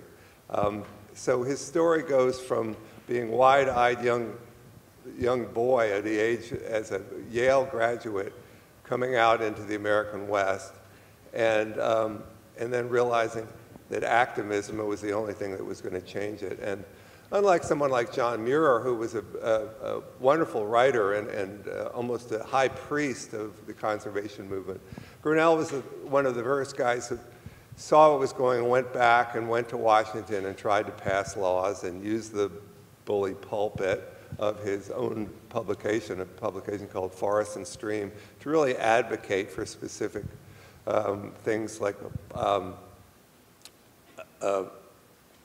wild game preserves and national parks. And Glacier became his baby, and we can talk about that. So before we get to that, I want to turn back to you, Rosalind. And Tim talked about the year 1910 and the Great Fire, and it tripped a flag in my mind, because in your book, 1910 is a very significant year as well. But tell us why that is an important kind of milestone for you. So yeah, so for those of you who get an opportunity to read my work, I use 1910 as kind of a fence post because it is a time before my grandparents are born. And I wanted to tell this story, because my book is a book about stories. And so I wanted to tell this story of my grandparents and their upbringing and what they learned and how they learned it. But I wanted to tell it from the standpoint of like the year before they were born, right? So the year before they were born is 1910. And so I wanted to sort of set the stage of like, what's going on in 1910 on the Blackfeet Reservation that they are being born into. So there's lots of things that happen in 1910, just in kind of Montana history, Rocky Mountain West history. One of them is, of course, the Big Burn happens. The other thing that happens nearby us, of course, is the creation of Glacier National Park. But then there are a lot of other different things that are occurring. There, at that time period as well, there are a lot of people from museums, so a lot of anthropologists and ethnologists who are coming out to reservation communities and who are recording people's stories because they're really interested, and well, at the time they're thinking, you know, this is kind of the end of Native peoples. 1910 is about 25 years after the end of the bison. So an entire generation has been born and lived on a reservation, having never met a bison, never killed a bison, etc. And so there were museums that were interested in learning the stories of what one ethnographer called the Buffalo people, but people who lived before that. So during that 1910 time period, we had even people like Curtis came back to Montana to re-interview and re-photograph people. We had the Bureau of American Ethnography, which is part of the Smithsonian, sent out researchers to record the Blackfeet language because they thought it was going to end. There were people from the University of Pennsylvania who came out. I mean, there were just like folks from everywhere that came to the Blackfeet Reservation to try and record these stories and to record the history and to record the language of the Blackfeet because they thought they were going to end. At the exact same time that Glacier Park is getting created and the Great Northern is hiring Native people to quote unquote dress up like Indians to be part of the sales and the promotion of the park. So there's kind of these weird dynamics that are all occurring at the same time in 1910. I started to say I want to drill down a little bit more on Glacier, but I think that's maybe not the right metaphor for today. I want to dive deeper on Glacier, and I'll admit I was introduced as an expert on Glacier, and I'm not. So I'm happy to be sitting with the two of you today. I do know a little bit more about Yellowstone, and there's a part of the birth of Yellowstone that I want to mention because I think it's relevant to something we've discussed. Yellowstone was born, I believe, in 1872. And there were certainly some people of great vision in terms of wanting to protect a national resource as a national treasure. But really the reason Yellowstone was born in 1872 is because not of that presence of beauty, but rather the absence of what was quote unquote viewed as any economic value. That's what created the political constituency that created the legislation that created the park. And I want to ask you about that and then follow up with John. You've talked about the 15 years before 1910, what was happening in Glacier. What was that, and how do you view that in terms of how you think about Glacier today? Yeah, so the area that is now Glacier National Park was half Blackfeet territory and then half, on this other side, Kootenai territory. And so in 1895, George Bird Grinnell brokered a couple of different treaties. One was for the Rockies with the Blackfeet, and one was with the Little Rockies with the Nakota and the Grovon peoples.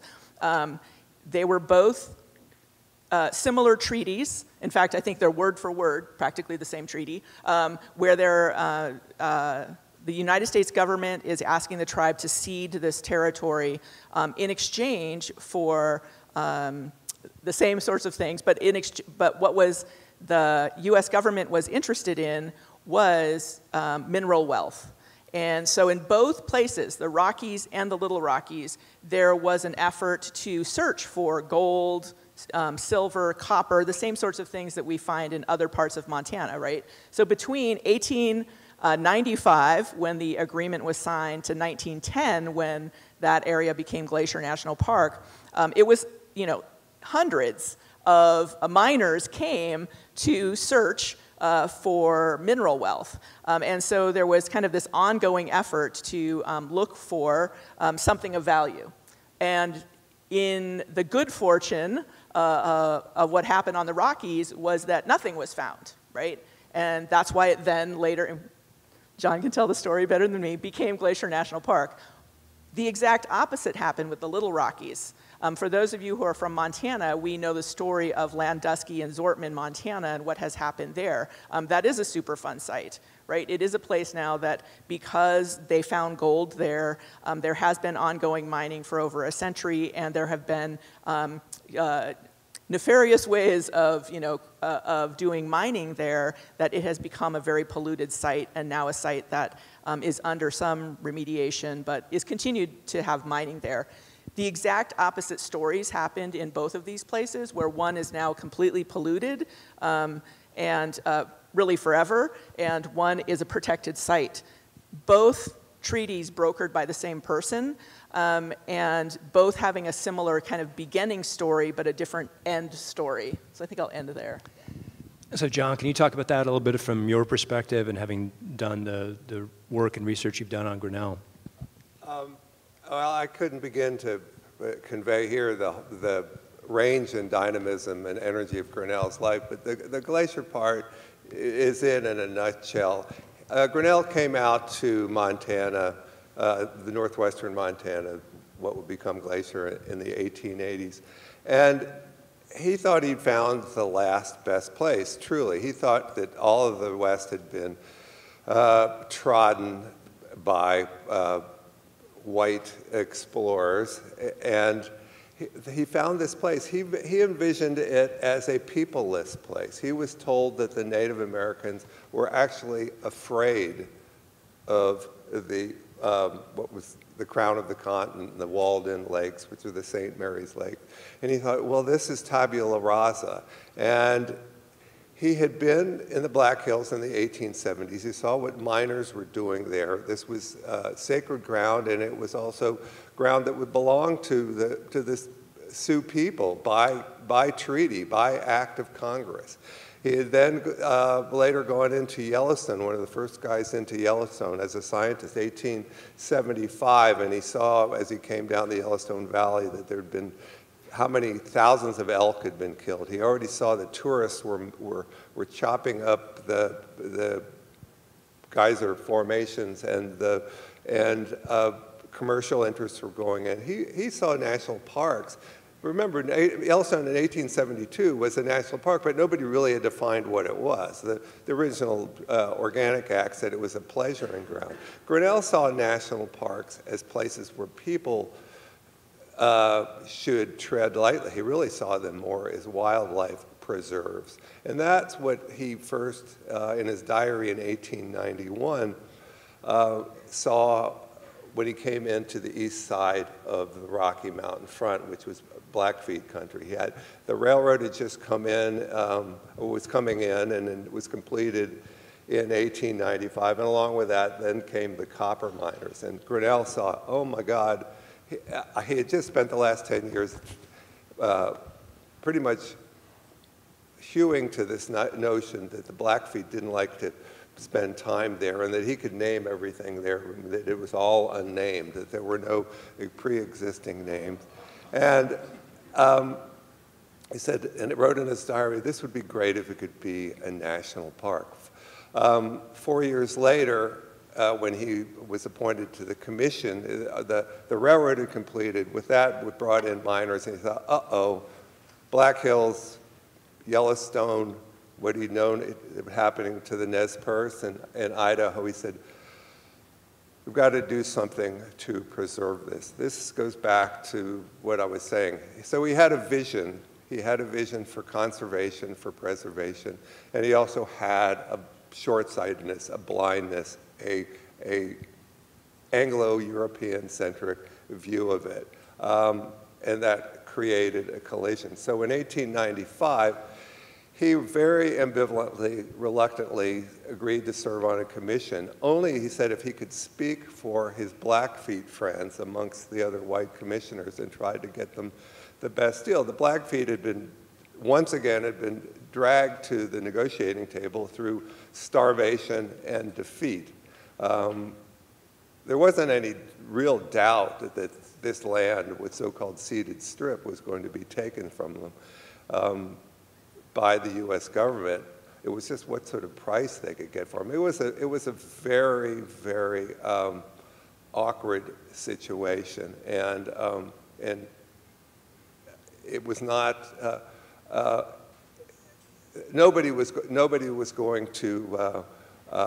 The Blackfeet were not going to win. It was just how much they could get out of it, of this bad deal. And Grinnell negotiated this terms of this treaty that said, okay, we're going to buy the so-called ceded strip for $1.5 million, basically from where the railroad comes through to the south all the way up to the top of the national park, past right through the middle of Chief Mountain. And he said, but the Blackfeet need to have access, will have access to graze, to hunt, to fish, to visit these traditional lands, so long as this land is public land.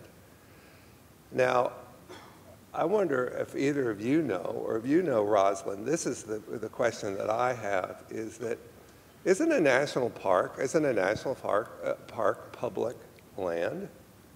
Sacred ground, public land. In 1910, when Glacier became a national park, all of a sudden the Blackfeet were forbidden to do all these things in the original agreement.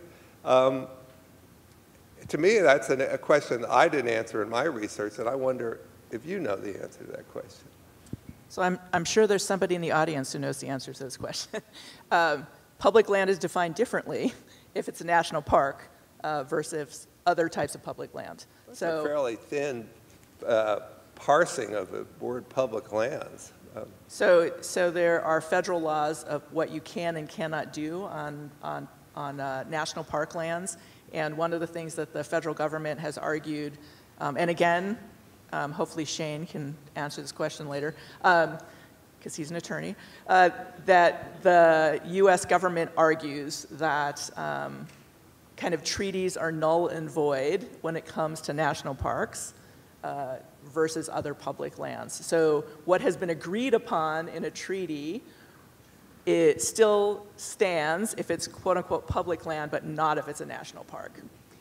I want to ask a follow-up to that. I don't, and it's been a long time since I've been a lawyer, so I'll plead ignorance on that. But I want to ask you something that's kind of related to that. There's two terms on the screen up there, public land and sacred ground. What's the difference between those two from your perspective? Oh, that's a good question. I haven't even thought about that. So yeah, so one is a legal term, I'll say that. Well, actually, kind of they're both legal terms now, today in kind of modern society. There is a definition for sacred and sacred land in U.S. government.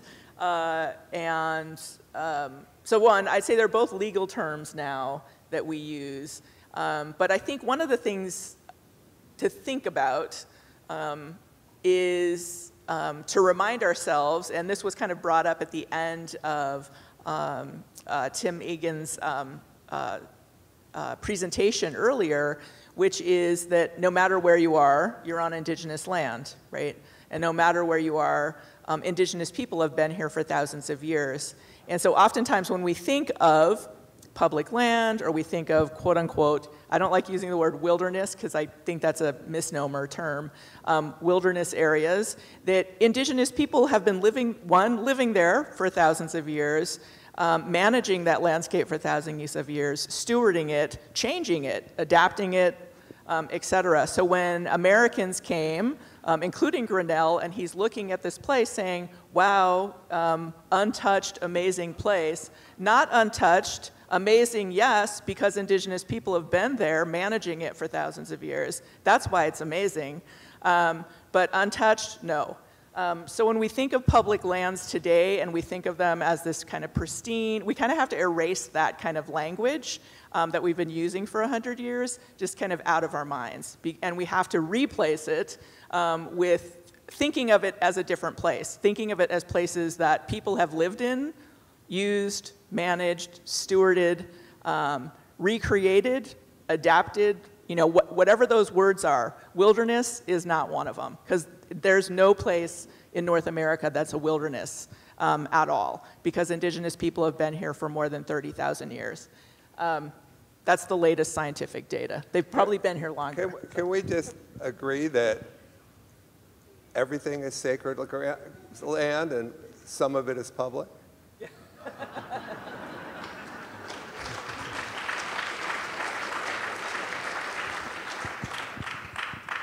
I think that's the problem with Glacier in a nutshell. We'll solve that one, so check. I love how Tim ended up on a hopeful note in his opening comments, and I think some of these topics sometimes can feel so overwhelming that it can be paralyzing. And I don't know about all of you, but I spend way too much time doom scrolling of late. And I want to ask, one of my hopes is that we learn from history and that each generation gets better. John, I want to ask you, from your perspective, if George Bird Grinnell were alive today and a century wiser, what might he do differently from your perspective?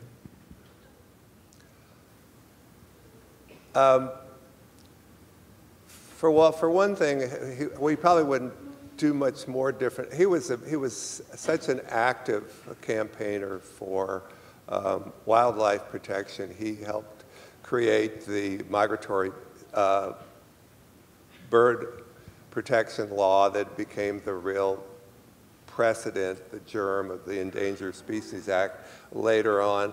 At the end of his life, he loved to come out. He called Glacier National Park his park. Grinnell Glacier, he called it my glacier. Grinnell Point is the name for him. He really had an egotistical, proprietary sense of ownership there, but he deserves credit. Glacier National Park might be a far different place without him, but at the end of his life, he would go there, he would stay at Many Glacier Hotel, and he would walk the trails he used to go by himself with a pack horse. The rangers wouldn't let him go off by himself, and he just lamented that it was being loved to death. That was 100 years ago in the 1920s. He envisioned, starting with Yellowstone and carrying on to Glacier, he really saw, and you know, you wrote about this in your book, about Yellowstone, your book on Grinnell, that he saw a national park, first and foremost, a place to be as a wildlife preserve. And now they're being loved to death.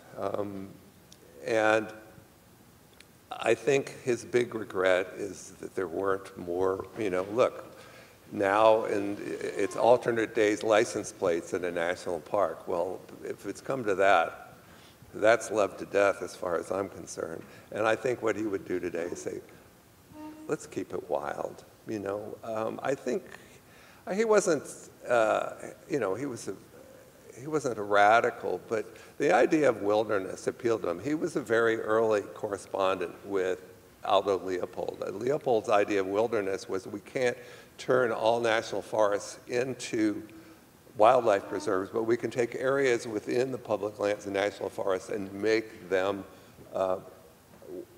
protected wildlife areas. That was the real seed of what then became wilderness. I think Grinnell would have embraced wilderness, and I personally wish we had vast areas that people couldn't go to at all. So Rosalind, this is a big burden to put on you.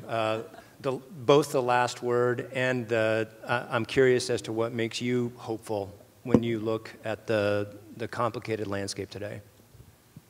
So, I mean, so I come from a different community. So, I mean, one of the things I'm really hopeful about is, you know, there are a lot of young indigenous people who are really interested in revitalizing their relationship with the natural world, relearning old traditions, and becoming reconnected in both old and new ways to the natural world. One of the things that I would say that indigenous people have a different idea about the way that we interact with the natural world, and ours is not that we separate it from human society, but that we immerse ourselves as humans in the natural world. And so just that idea of kind of separation, and again, kind of that use of the word quote unquote wilderness, kind of a place separate from humans, is very foreign to indigenous people. And it's really hard for us to kind of wrap our heads around that, because our relationship with the natural world is really different. And ours is that you interact with the natural world and that you immerse yourself in it, but that you also, again, kind of using those same words of like manage and steward it. Indigenous people don't have a problem with going out and hunting, going out and harvesting, going out and using the landscape, because that's what it's there for. But at the same time, in those practices of use is also a practice of stewardship and long-term stewardship. And what folks like Grinnell saw when they came out, he did not see untouched wilderness. He saw the exact opposite. He saw touched wilderness, right? And that's a really different kind of thing to wrap your head around. And I think as the conversation continues for the next 2 days, is really start flipping those words that we're using and thinking about when we talk about public lands or when we talk about sacred ground. That for indigenous people, these are places that we live in. It's not places that are separate from us. So this is a huge topic.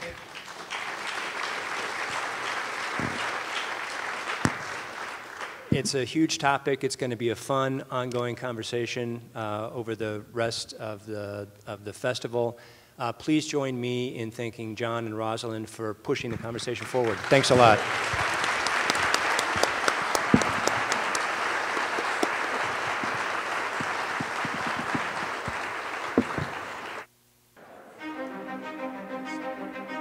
I'll have to tell you that the Crows were horse people.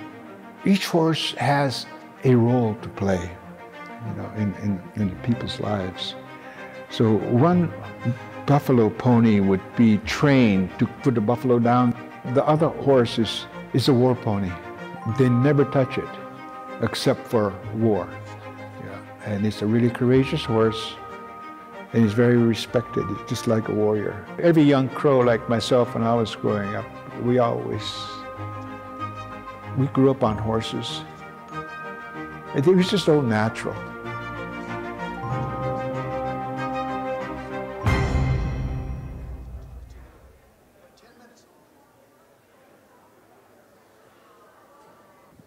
Okay, looks like everybody's settling down. That's good. We're now going to move on.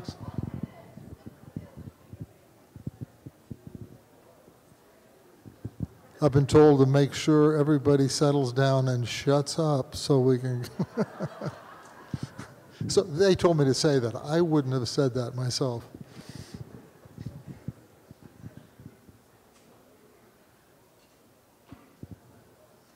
Okay. We're now going to move on to our next discussion. It's entitled This America of Ours. And Tim Egan, who I believe you still remember who he was, he'll grace our stage once more as the moderator of this discussion. We have 3 participants in addition to Tim that'll be involved in it. Have quiet, please. Shane Morgeau. He's a graduate of the University of Montana. He has both a bachelor's degree and a degree in law. Shane was elected to the Montana House of Representatives in 2017, and he's now a member of the Senate in the Montana legislature. He's a member of the Salish and Kootenai tribe and was recently involved in the historic transfer of the National Bison Range to tribal management. Good deal. I like that. John Clayton. He has authored a number of books. His most recent, or most pertinent to this weekend is Natural Rivals, John Muir, Gifford Pinchot, and the Creation of America's Public Lands. He's a graduate of Williams College and has lived in Montana for the past 32 years. Third member is Nate Schweber. Nate is going to be sitting in the chair on my left with the pink boa on it. That was just recently delivered by one of his teachers from Hellgate High School. He's a Missoula person, and another friend who basically wanted to say, even though he now lives in Brooklyn, his memory is not faded, and he's apparently a kind of a crazy guy. Anyway, so he's a freelance journalist who graduated from the University of Montana in 2001. He lives in Brooklyn, and his work regularly appears in the New York Times. He has written for Rolling Stone, no surprise there, Al Jazeera America, Anthony Bourdain's Explore Parts Unknown, and Trout Magazine. His latest book, This America of Ours, The Forgotten Fight to Save the Wild, will be released in just a few weeks. His articles have won numerous awards, including a share of a Pulitzer Prize. So with that, I would ask Tim Egan to bring the group out on stage. Hey, here we are.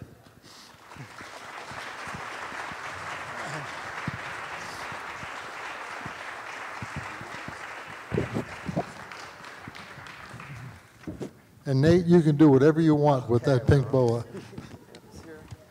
Thanks for saving it for me.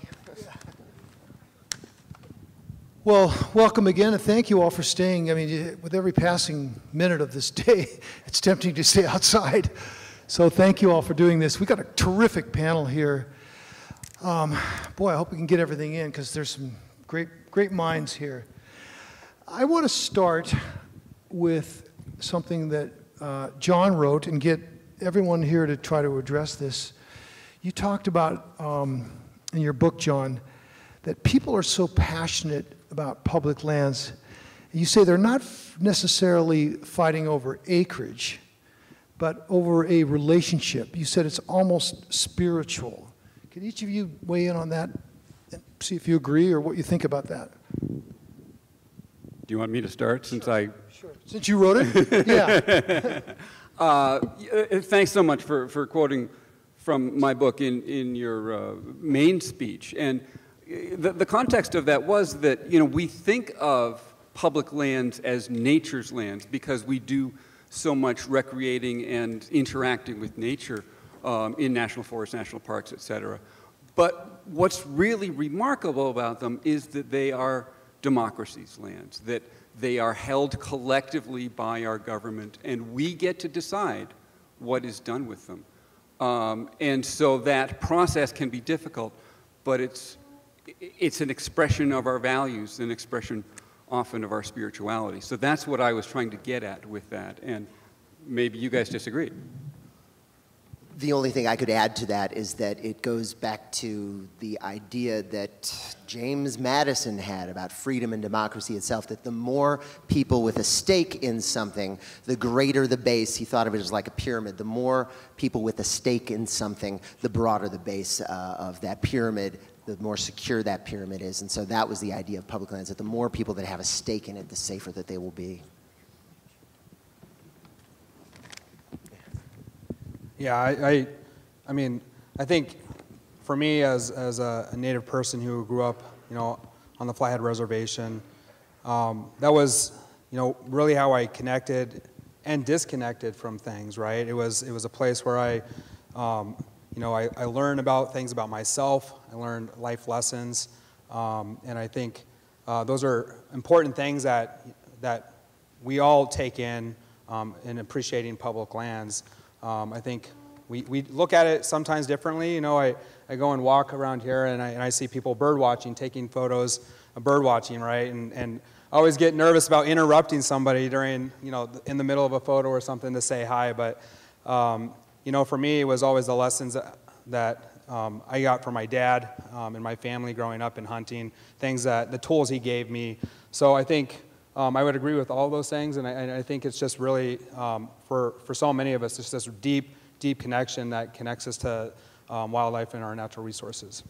So, Senator Mourgeot, I'm going to stay with you for a minute. I was asked at the end of my presentation a question about, and I'll just paraphrase it, isn't this idea of public lands kind of a white European construct, and how do we blend Native American views into this? I'm paraphrasing the question. I said I didn't feel that qualified to answer it, but I promised the audience I would ask you. So I'm getting rid of my responsibility and handing it off to you. Well, I'd like to hear your view on that too. I'm just kidding. For me, I think that segues well into my last comment, right? I think as Native people, we're nomadic. We had cultural connections, this mutual respect for wildlife and our lands and resources. We shifted around when the CSKT entered into the treaty in 1855, the Hellgate Treaty, signed in Council Grove State Park, part of my Senate district actually. But at that time, our Aboriginal territory was over 20 million acres here in the region, right? And so that shows, that we moved around with this mindset of respecting the land and resources, allowing things to reset, not putting too much pressure on things, to allow things to recoup and naturally regenerate for us in perpetuity. And so for us, we've always had this, there's this reciprocity that I've always been taught that, we have a responsibility to protect wildlife and our resources because they were put here for us. They were put here for us to enjoy in whatever way, you enjoy them. But for us, bison is a classic example, and obviously that's what a lot of my focus will be in my talk here in a minute. But bison's a classic example. They're woven into our DNA, and we've always believed we have a responsibility to protect them in perpetuity. I'm going to go to Nate for a second.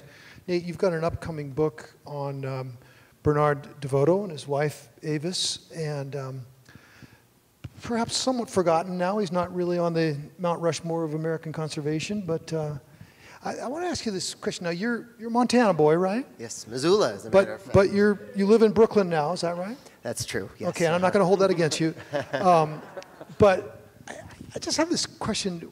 You look, I mentioned Gifford Pinchot, raised in a castle in Pennsylvania. Teddy Roosevelt, Manhattan boy. FDR, Manhattan. Right, exactly. George Bird Grinnell, Brooklyn. So, what is it about Easterners that seem to cut to the chase more quickly on what public lands mean than Westerners? And is there a cultural conflict there? Well, Bernard DeVoto certainly talked a lot about the cultural conflict. His thought about it was that Easterners had so long plundered the natural resources from the West. There was a series of resource raids that marked the, quote, conquest of the West. Furs, gold, timber, grazing range. And it was Easterners, who were called traitors to their classes, both Presidents Roosevelt, that had this idea of public lands that was to stop the raids, to keep the natural resources of the West in the West, that by stopping the monopolization, stopping these plunder raids, that would keep the natural resources in the West for the use of the people of the West, all the people of the West. So it was these Easterners, again, traitors to their classes, they were called, who came up with that idea. John, I believe John Muir plays a pretty important part in your book. I think it was last year, the Sierra Club, which was co-founded by Muir, started a re-examination of John Muir's legacy, saying there was hints that he, I don't like to throw this term around, but his racial attitudes were less than progressive by our standards. How would you view the re-examination of John Muir right now through that prism? I tend to think of it as a re-examination of racism. Mm-hmm. That Muir had typical views for his era, maybe even slightly progressive views for his era, but it was an incredibly racist era. And nowadays, we have a broader, tighter, better view of what it means to be racist or racially insensitive, and Muir, along with 99% of the people who lived in his era, don't live up to that. And so the Sierra Club is sort of stuck in a difficult situation. They need to honor today's values. They need to say that the values that existed at the time of their founding were wrong, and yet that leads to them denouncing their founder, which infuriates some of their does this mean members. John Muir's going to get canceled? As I was interacting with fans of Muir within the Sierra Club last summer, they were feeling like he was already being canceled. And to me, the issue of cancellation is, it's sort of irrelevant. Let's honor the man for the good he did. Let's acknowledge that he was not perfect, that he certainly was not perfect by our standards. And let's try and change his vision to fit the values we have today. And historians have a thing they call it presentism, where we apply our values to former heroes, and through the modern prism, most people don't live up to that. Either you want to join on that issue at all?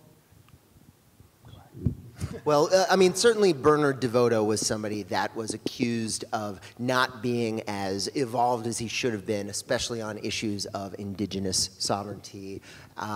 But one of the things that, I think we saw with, again, people like Theodore Roosevelt, as they got older and they learned more, they evolved. Theodore Roosevelt, when he was a young man in the Dakotas, said some really awful stuff about Native Americans. But by 1906, he was signing the Antiquities Act to protect places of special indigenous heritage. And Bernard DeVoto, he also, when he was a younger guy, he grew up in Ogden, Utah. He was born in 1897. He didn't grow up with incredibly progressive views, but as he learned more about public lands, as he learned more about the West, he started doing things like sponsoring the American Indian College Fund, defending the Antiquities Act. So he evolved too, and I think that's something that we see with even John Muir as a guy who did that too. The great thing about great men and women is that they learn through their lives. And I think if Muir or Grinnell or DeVoto were alive today, they might be willing to embrace some of the changes that we're experiencing. Yeah, and just to add on to that, I think, so what I'm hearing is you can teach an old dog new tricks, and so, but what I would say is, it's evidenced by a lot of the policy errors with tribes too, with Theodore Roosevelt and some of the other folks, and some of the actions they took. For example, the bison range, when it was carved out, at the time that was part of the reservation. It was 18,700, roughly 700 acres. And for the tribes, we had really mixed feelings about that because we've seen so many policies intended to oppress Indian people for so long, including with our wildlife and our lands, right? An attempt to really, get rid of us at one point, and then we saw changes throughout time on like, well, we're not getting rid of them. I guess we have to figure out a way to, give them some autonomy to run their own governments. But, the bison range in a way was we had mixed feelings about because at the time we brought bison back, bison that our people had worked so hard to save from extinction while they're on the brink of extinction. But at the same time, carving out almost 19,000 acres right in the heart of our reservation was a tough thing to swallow. And adding, salt to the wound there was we were told we had, Indians weren't really allowed to be there, right, at the time. So, so getting that land back kind of brought things full circle. But I think the policies, my larger point is that the policies are really self-evident when we talk about, what we were doing in this country to keep people down or to get rid of people. We're going to a little bit change the rhythm here for a few minutes. John Clayton wants to show some pictures from Red Lodge, where he's from. And I'm going to leave it up to you to do the running commentary of this. Great, thanks, Tim. As thrilling as it is to be in conversation with a hero of mine like yourself, the organizers did ask all of us to prepare some stuff. And so we've got some slides, which now hopefully we'll be able to show. I live in Red Lodge, so here's a video that I shot last week. And okay, the video portion's not working, but I want to be the first to make this joke. I thought Norman Maclean wrote "A River Runs Through It" as figurative language. This is the alley behind my house, and during the floods last week, it turns out it was a river was running through it. So, public lands. Most of us in this audience are familiar with public lands, not only national parks, but also national forests, BLM lands, wildlife refuges, etc. The unique thing about public lands is that they are collectively, permanently owned in commons by our democratic government. They're often referred to as a birthright, and I think Tim used similar language in his speech, something that we have inherited from our for previous generations and we need to hold for subsequent generations. But where did they come from? Right? They're not in the Constitution. They're not outlawed by the Constitution. I don't think the Supreme Court will be taking them away from us anytime soon. Don't count on it. But public lands really evolved, and here's a map of public lands, troublingly including Indian reservations in red as part of public lands, and some of the activities that we pursue on them in various forms of nature. And here's Donald Trump signing the Bears Ears Declaration. Regardless of what you think of that politically, it was a big deal because it was an opportunity for America to consider changing its attitude towards public lands.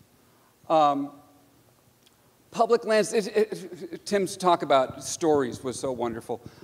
Every great idea has an origin story. Every software company was founded in somebody's garage, right?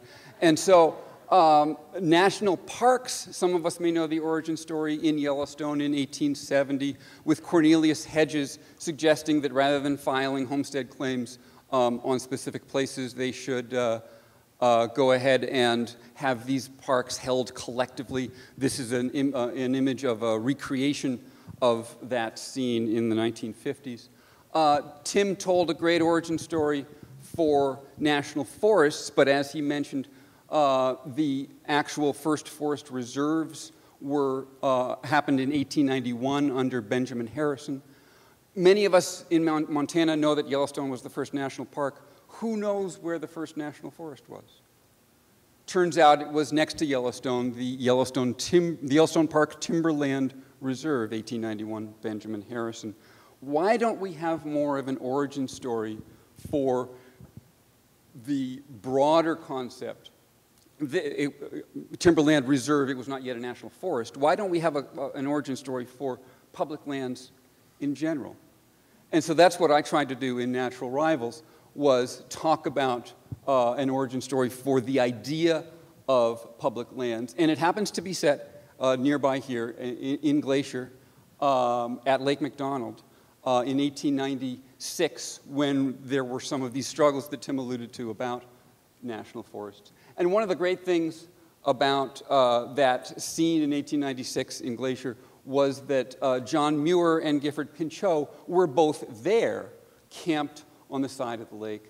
And Muir and Pinchot have come to stand for two conflicting environmental philosophies: preservation, visit nature, worship nature, learn from nature, versus conservation. Use nature, respect nature, use its resources, respect and manage nature. And indeed, these are sort of different ways of thinking about how to approach people's relationship to nature. And so preservation, which has tended to rule the national parks, is about let's not touch this stuff because we're going to mess it up. Because nature is good where people are bad. And that whole dichotomy that maybe is sort of a white concept, that people are not part of nature, they may ruin it, is conflicted against conservation, which has tended to rule the national forest, which is about sustainability, another hot word reflecting our values today, because people are indeed part of nature. We may quibble with how Pinchot or his successors have attempted to manage nature, but at least they are acknowledging that it's part.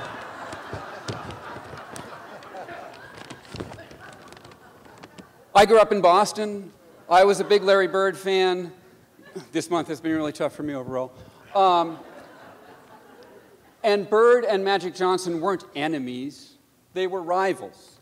And they had different talents, different philosophies, but the combination of those talents led to success of basketball. And so my view of Muir and Pinchot was really aided when I came to see them as rivals rather than enemies. They could promote the common cause of public lands in the same way that Magic and Bird did. Although when we put their heads on, we see, of course, that these were two old white men, which is a whole nother topic that we don't really have room for. So again, in 1896 at Lake McDonald, the public domain was under threat. There was some debate that maybe we shouldn't even let any people onto public lands. And Muir and Pinchot were part of the National Forest Commission, which was trying to solve those issues and led to a sort of theory of public lands that was able to carry the day. A couple of Charlie Russell pictures, because if there's one Montanan that we love as much as Norman Maclean is Charlie Russell. Charlie Russell would portray conflict, and a new idea like public lands would have some conflict, as Nate will talk about in terms of Bernard DeVoto. And of course, Russell's famous painting of Indians discovering Lewis and Clark. Sometimes white people tend to view these things only from white perspectives. And so where I've been talking about where did the idea of public lands come from, the other important question is where did the lands of public lands come from? And of course they came from indigenous lands, and so Shane can talk a little bit about that. And let me hand it off to Nate. Great. All right. Thanks, John. You mentioned a bunch of things, and one thing I want to jump on, and then we'll go back for some presentations, is you show this picture of President Trump signing the, basically it was the largest environmental rollback in American history, where he shrank the Bears Ears National Monument by, I think, 85%.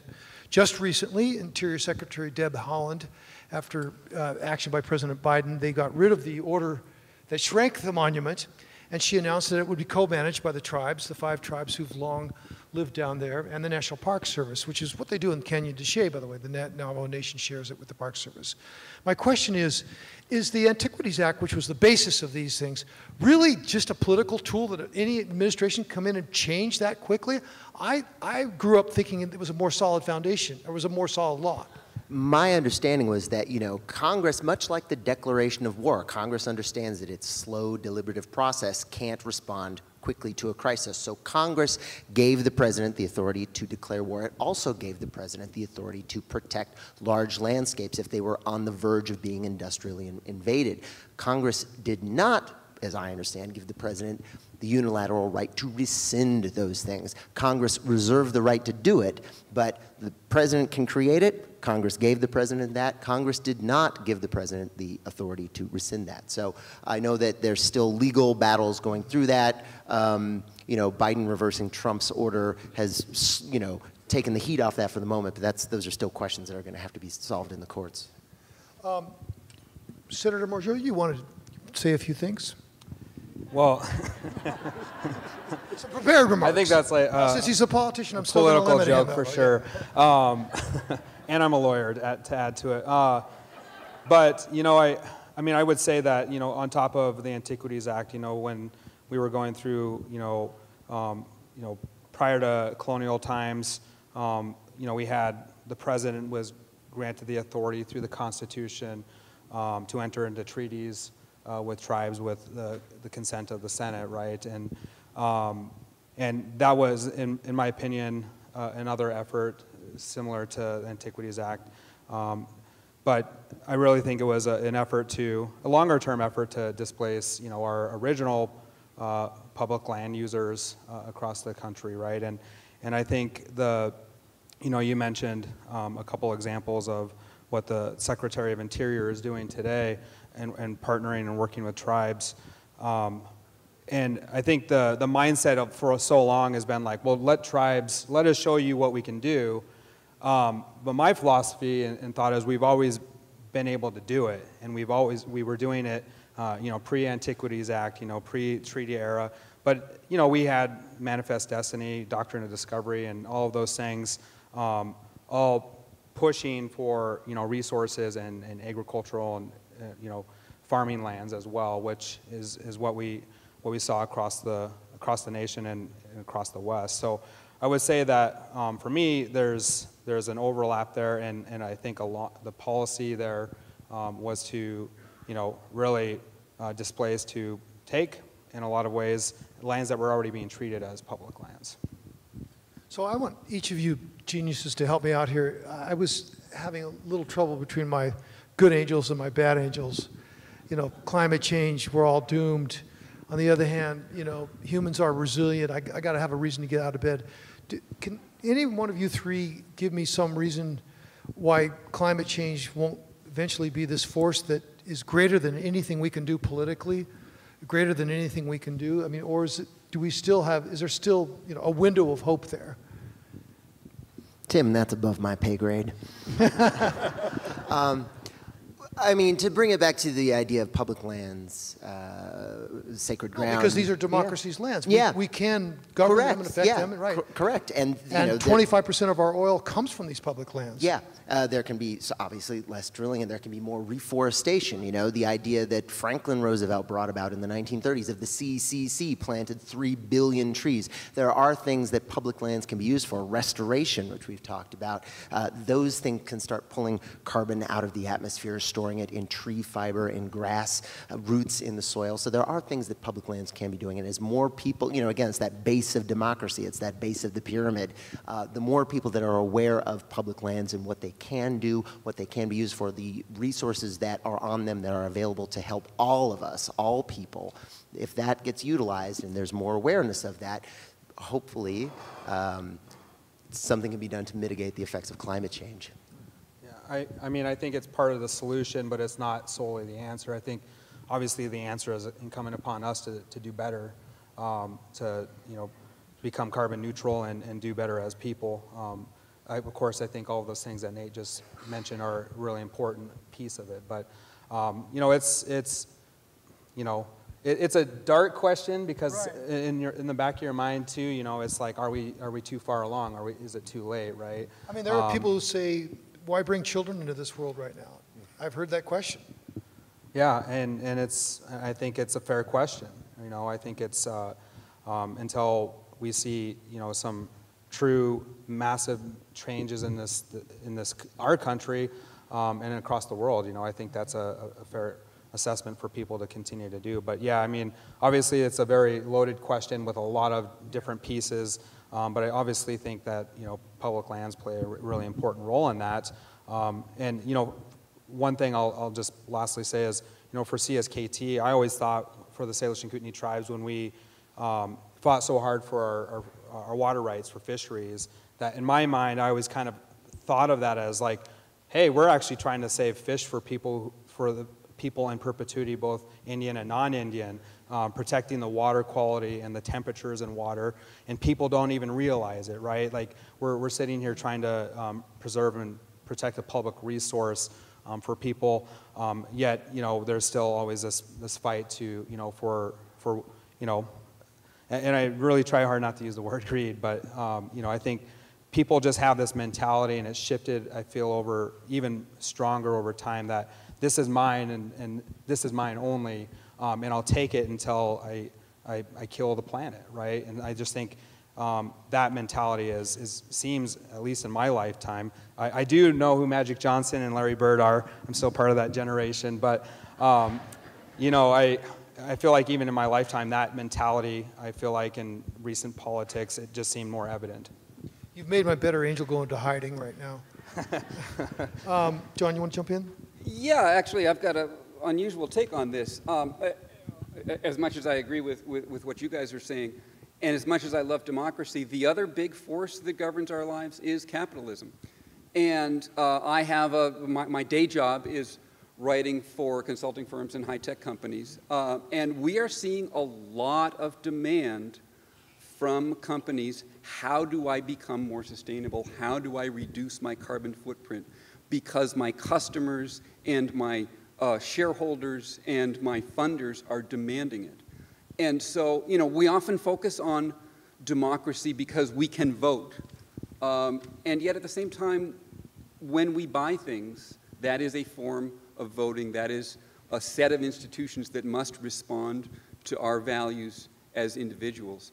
And so, although capitalism did a lot to help create this crisis, it may be possible for capitalism to help us solve this crisis. And so I've now shifted all of my paying work to focusing more on those sustainability So how would you assess what a company like Patagonia does? Yeah, you know, Patagonia is responding to its customers who value these things. And I think what gets me out of bed every morning is hoping that more companies will start to adopt Patagonia's values as they see that those are profitable. You know, as much as Patagonia does in terms of making grants to environmental organizations, they do so because they make money.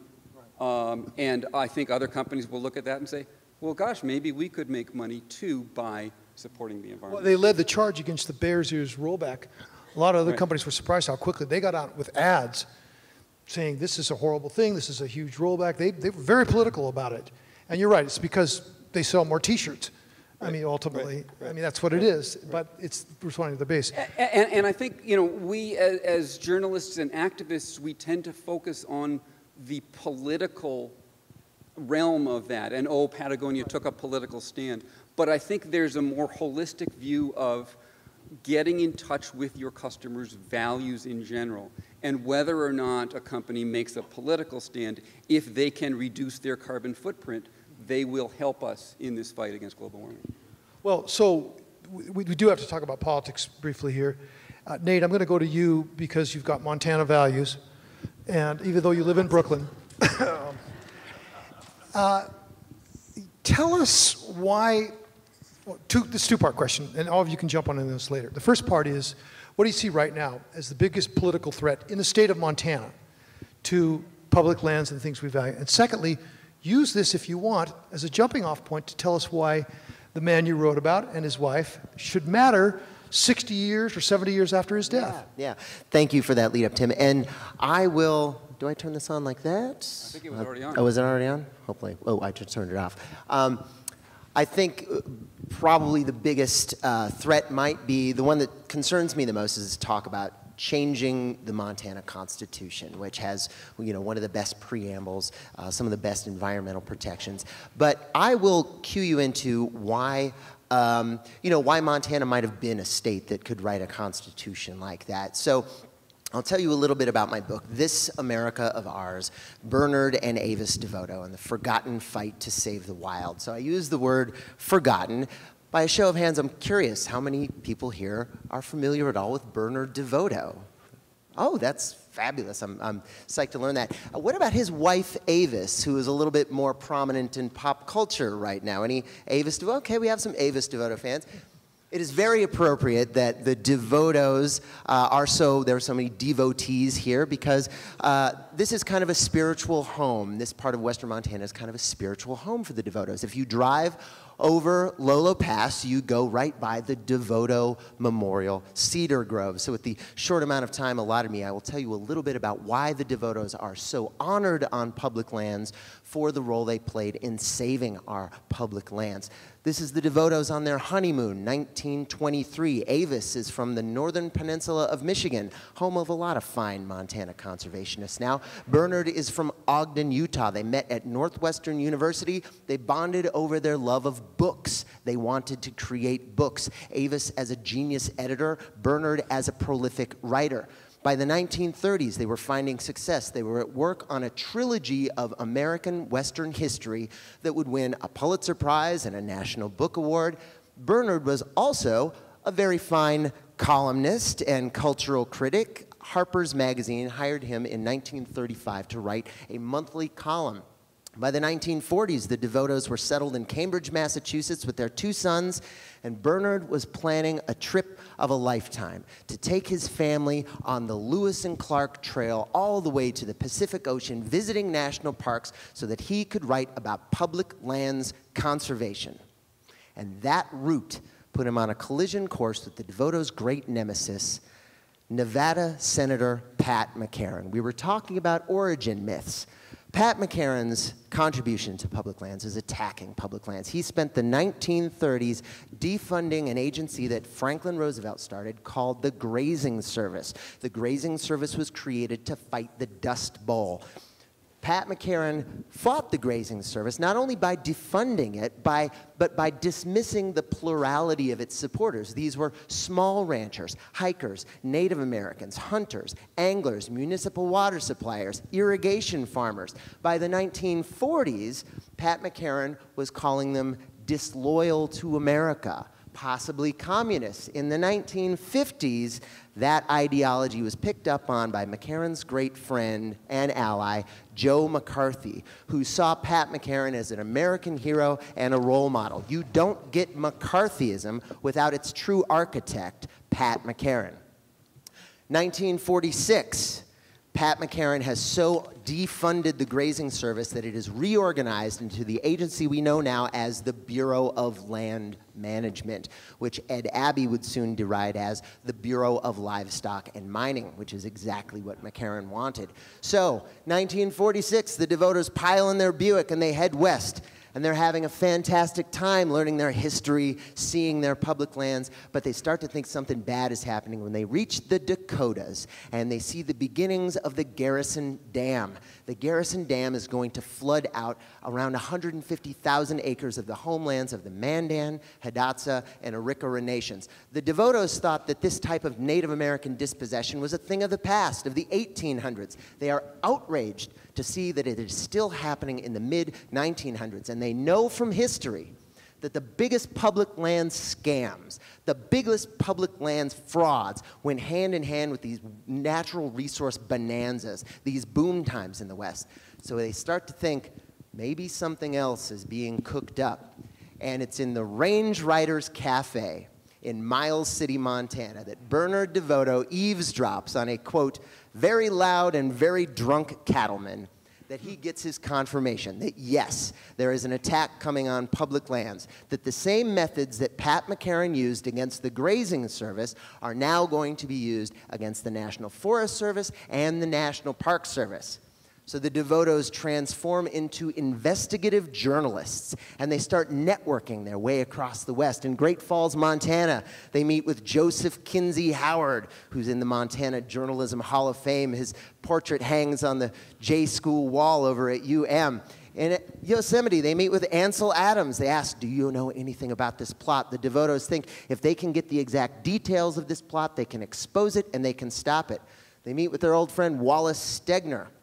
But it is in DeVoto's hometown of Ogden, Utah, that they get their big break. They meet with Chet Olson, a Forest Service ranger.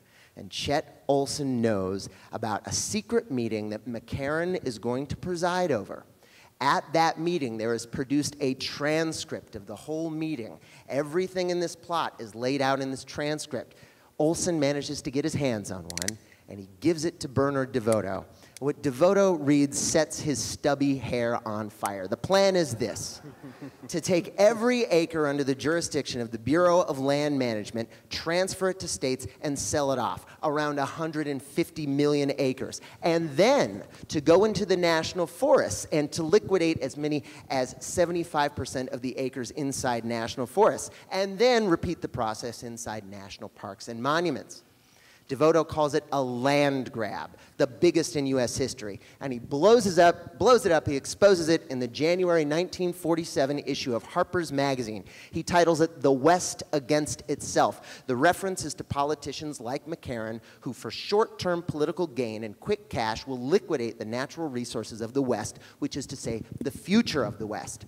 Come 1950, that land grab plot has evolved. It had been to attack public lands at the extremities, starting with the BLM lands. Now they want to go for the heart, the most protected public lands, the national parks. The plan is to build dams inside national parks. There's plans ready to go to build dams in the Grand Canyon, Yellowstone, the North Fork of the Flathead, Kings Canyon, Mammoth Cave, and it's all going to start with a dam built in Dinosaur National Monument, which is on the border of Utah and Colorado. Once again, DeVoto exposes it. He puts it in the Saturday Evening Post, the most read magazine of its era. He titles it, "Shall We Let Them Ruin Our National Parks?" And he lets everybody know that behind all the iterations of this land grab plot is Pat McCarran. So what happens when Bernard DeVoto exposes what Pat McCarran is up to? It gets Bernard attacked, of course, by McCarran's understudy, Joe McCarthy. But where Pat McCarran is a genius, When Joe McCarthy tries to attack Bernard DeVoto on nationwide TV, he calls him Richard DeVoto. The audio worked. If you didn't catch that, he goes on nationwide TV and tells America they need to be scared of Richard DeVoto. Richard DeVoto. Oh, there it is again. All right. But McCarran's not, or McCarthy and McCarran are not done. You can see that when McCarran gets fan mail, it comes with stickers that say, "I'm for McCarthy." McCarthy starts attacking these magazines that publish Bernard DeVoto, and he starts to get blacklisted. And this is bad for conservation because the DeVotos are the most eloquent spokespeople for conservation. It's also bad for the DeVoto family because this is their livelihood. Fortunately, Bernard has Avis. They start working together closer than ever before, brainstorming new ideas that they can write about in compensation for his getting blacklisted. Avis suggests that Bernard write about kitchen knives. He does so in Harper's Magazine, and in 1952, it gets him a fan letter from an aspiring cookbook chef living in Paris, Julia Child. Avis and Julia become best friends. Avis promises she's going to get Julia a book deal. She's going to make her a star. And it's really sweet because Julia, as she gets to know the DeVotos better, becomes a very outspoken person about public lands conservation in her own right. She calls it the public lands business. So Julia Child was not the only new fan and friend that came into the DeVotos' life because of conservation. Hopefully this plays. Maybe you can help me out with this. Okay. This logger is going to tell you who this is. This is in the Bitterroot Mountains, 1954. I'll be goddamned, I never thought I'd see Adlai Stevenson here. Bernard DeVoto made a secret trip to Missoula, Montana in 1954 with Adlai Stevenson, the Democratic nominee for president in 1952 and 1956. Stevenson asked DeVoto for a field lesson in conservation, so they go up to the Bitterroot Mountains. Bernard shows Stevenson how to chain smoke. He shows him conservation. They go to ranges. Grass holds the soil. Friends, this is grassroots politics. It is said that if Stevenson is president, Bernard DeVoto is going to be made the Secretary of Agriculture or the Secretary of the Interior to oversee public lands. You see Stevenson saying, yeah. But Bernard impresses on Stevenson that one of the most important reasons for public lands conservation is to protect the sources of cold, clean water upon which life in the West depends. He tries fly fishing. You see how much he likes it. But Bernard is thinking ahead, just in case. By the way, this video is making its theatrical debut right here, right now. It's been in archives for around 70 years. Bernard DeVoto is thinking ahead in case Stevenson is not the person to get his conservation ideas into the White House. He's also keeping up a robust conservation correspondence with his senator, John F. Kennedy. But that's all in the future. It's 1955. McCarthyism is bearing down on both of the DeVotos and what they want to do. How do they make Julia Child a star? How do they keep dams out of national parks? How do they do that? Friends, I wish I could tell you the answer right now, but I am out of time. I can only leave you with my book.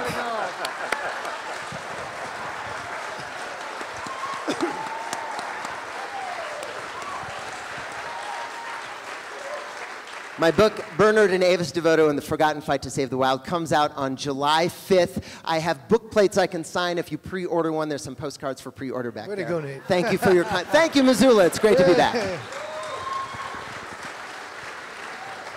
Well, you brought him back to life. Brilliant. I was just going to remind people that his book is out in a little more than a week on July 5th, so put it on your 4th of July list. So our time's getting short. I think we're going to take some audience questions. Do we have a roving mic in there? If not, you'll have to project. Roving mic to the right over there? Is that right? Don't see it. Sorry, I got so captivated by Nate's talk. I'm sitting down there.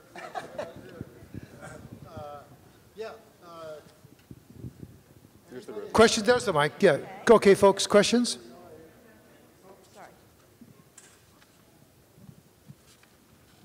Thank you. Hi, that was a great panel discussion. I wanted to ask you, all of you, in paraphrasing Garrett Hardin, all these public lands, are we facing another tragedy of the commons by having so many people use the public lands that we're actually going to, as somebody said before, love them to death? And how do we avoid that? We have so many people moving to the West and more over time. How do we avoid this new tragedy of the commons? Senator? Well, first off, would say one thing I've learned is from Nate just now is that, leave you in suspense so you'll buy the book. I'll leave you in suspense so you'll vote for me in the upcoming election if you're in my district. But, honestly, I think that's a really good question. I think it goes back to your question earlier, right, of, what's the biggest threat to public lands? And, I think partially it is capitalism in a sense. And I also think it is, we've seen nothing like we've ever seen before where people are coming into Montana and buying up lands that we would typically see multi-use, allowing public use. And I think we have to start thinking outside the box to continue those efforts, such as like block management, opportunities for people to use those lands, and really push those massive ranch holders, hobby ranchers that come into Montana. Maybe not call them hobby ranchers to start with, but try and find partnerships with them to expand uses so that we don't run into that issue. I will defer to Mr. Egan, but I mean, you have written about how you admire like the land use in Italy, where they've got these gorgeous mountains, but they also have these very big cities, and somehow a country like Italy has figured out how to have large populations, but also large, beautiful, wild, protected spaces, and that something like that might, if Westerners are enlightened, someday be a feature of the U.S. West as well. Yeah, I mean, I lived in Italy for a while. One of the things I noticed was there wasn't a lot of public land. But I will say this, that the part where I lived, which was in the Chianti region, it looked the same as it did in a Botticelli painting 1,000 years earlier or 500 years earlier. The reason was that it was a community value. Everyone, rich and poor, newcomers and 10th generations, realized that having that olive grove there for 500 years, having those Chianti, they've been making wine there for almost 2,000 years, was a core value. And even though the Italians routinely violate almost any law and don't follow any law, let alone pay any taxes, they really would get up in arms if someone tried to come in and put a Walmart in or fence off a large section. So it's an interesting thing. They don't have the public land value we have, but they have the culture value. And it goes to what you said. I do want to just wedge in, if I can, on what you raised, Senator. Do the Ted Turner ranches of Montana, I mean, how do you guys view that? I mean, that's private land. Ted's, look, I'm a good environmentalist, I'm putting bison on, but there isn't a lot of access either. So how do we view those giant private holdings?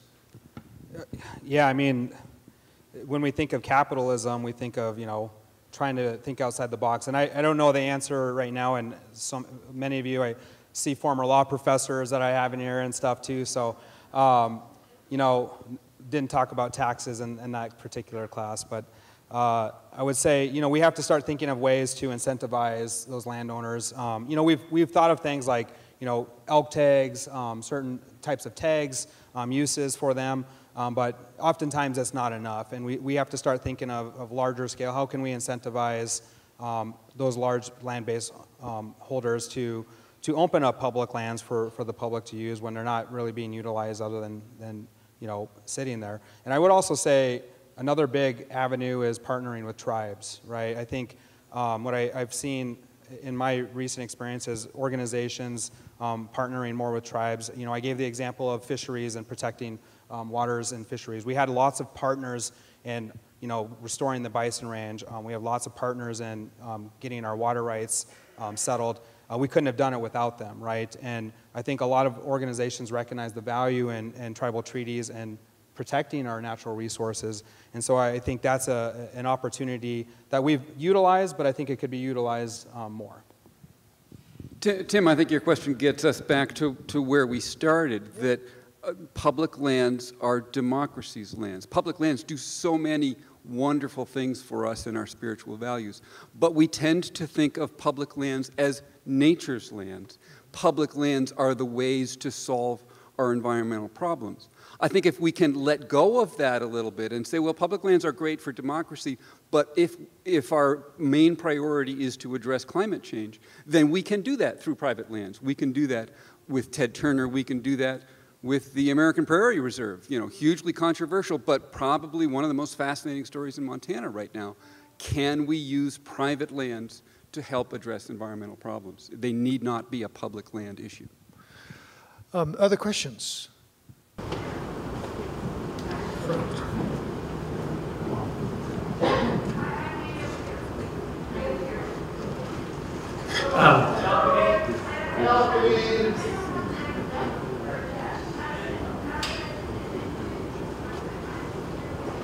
you speak up, please? I can't hear down here.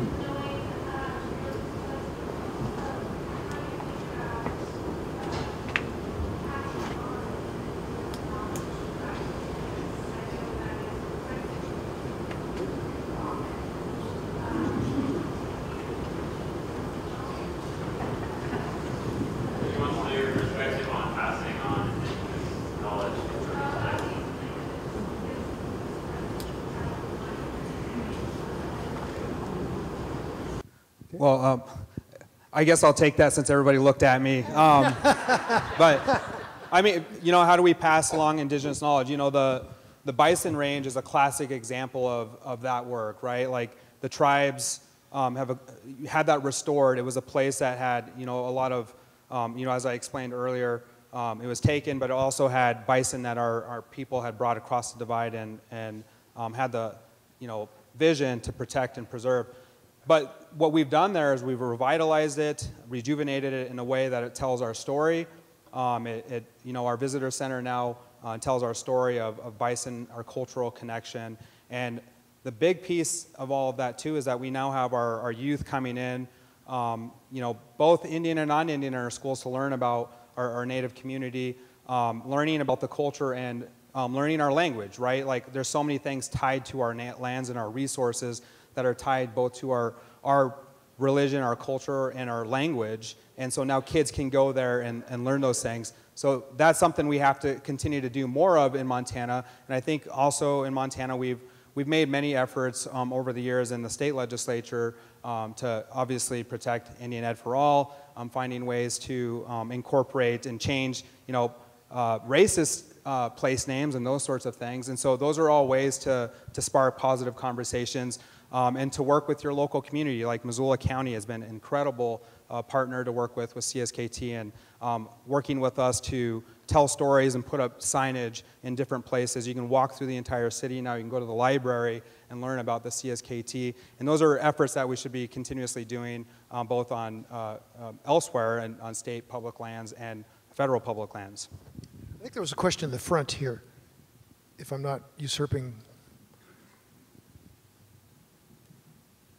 John mentioned public lands as places to enjoy nature, and I wonder if you'd comment on the conflict between those who view public lands as places to enjoy nature with a minimum of infrastructure and no commercialism, and those who see public lands as amusement parks and public lands and water as places for motorized recreation. Well, you've got the panel for that. Nate, you want to start?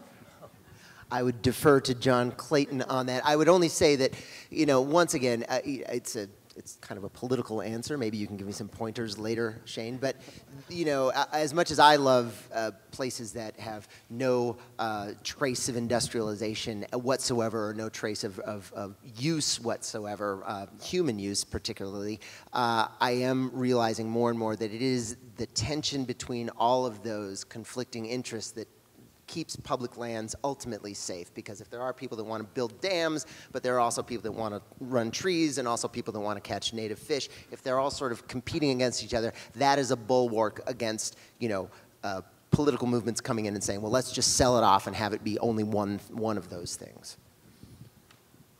I hope Tim would agree. It was really easy for Gifford Pinchot.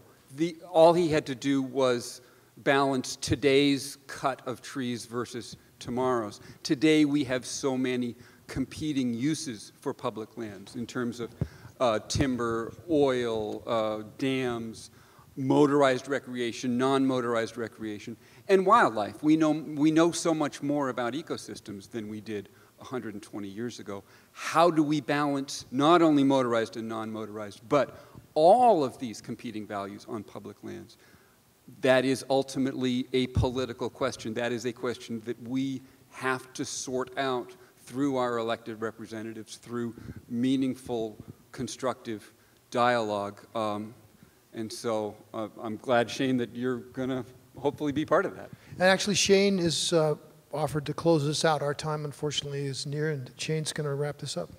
Great. Well, adding to that, I would say, you know, we have the Blackfoot Clearwater Stewardship Act is a classic example of, you know, diverse stakeholders coming together. And I think, you know, there's some folks who aren't happy about some of those various uses, but in my experience, we're more successful when we have everybody at the table and we're trying to strike a balance, right? And I think we're going to be more successful in conserving our public lands and growing them if we have those diverse stakeholders at the table talking about these multiple uses to strike that balance. And I think, you know, we can look to some of the examples like that, which I think has been really, you know, worked on very heavily, and a lot of, you know, input and thought has went into that. Not perfect, but I think it's a place to start to look and to build off of. Thank you, panel. Thank you. Mr. Egan.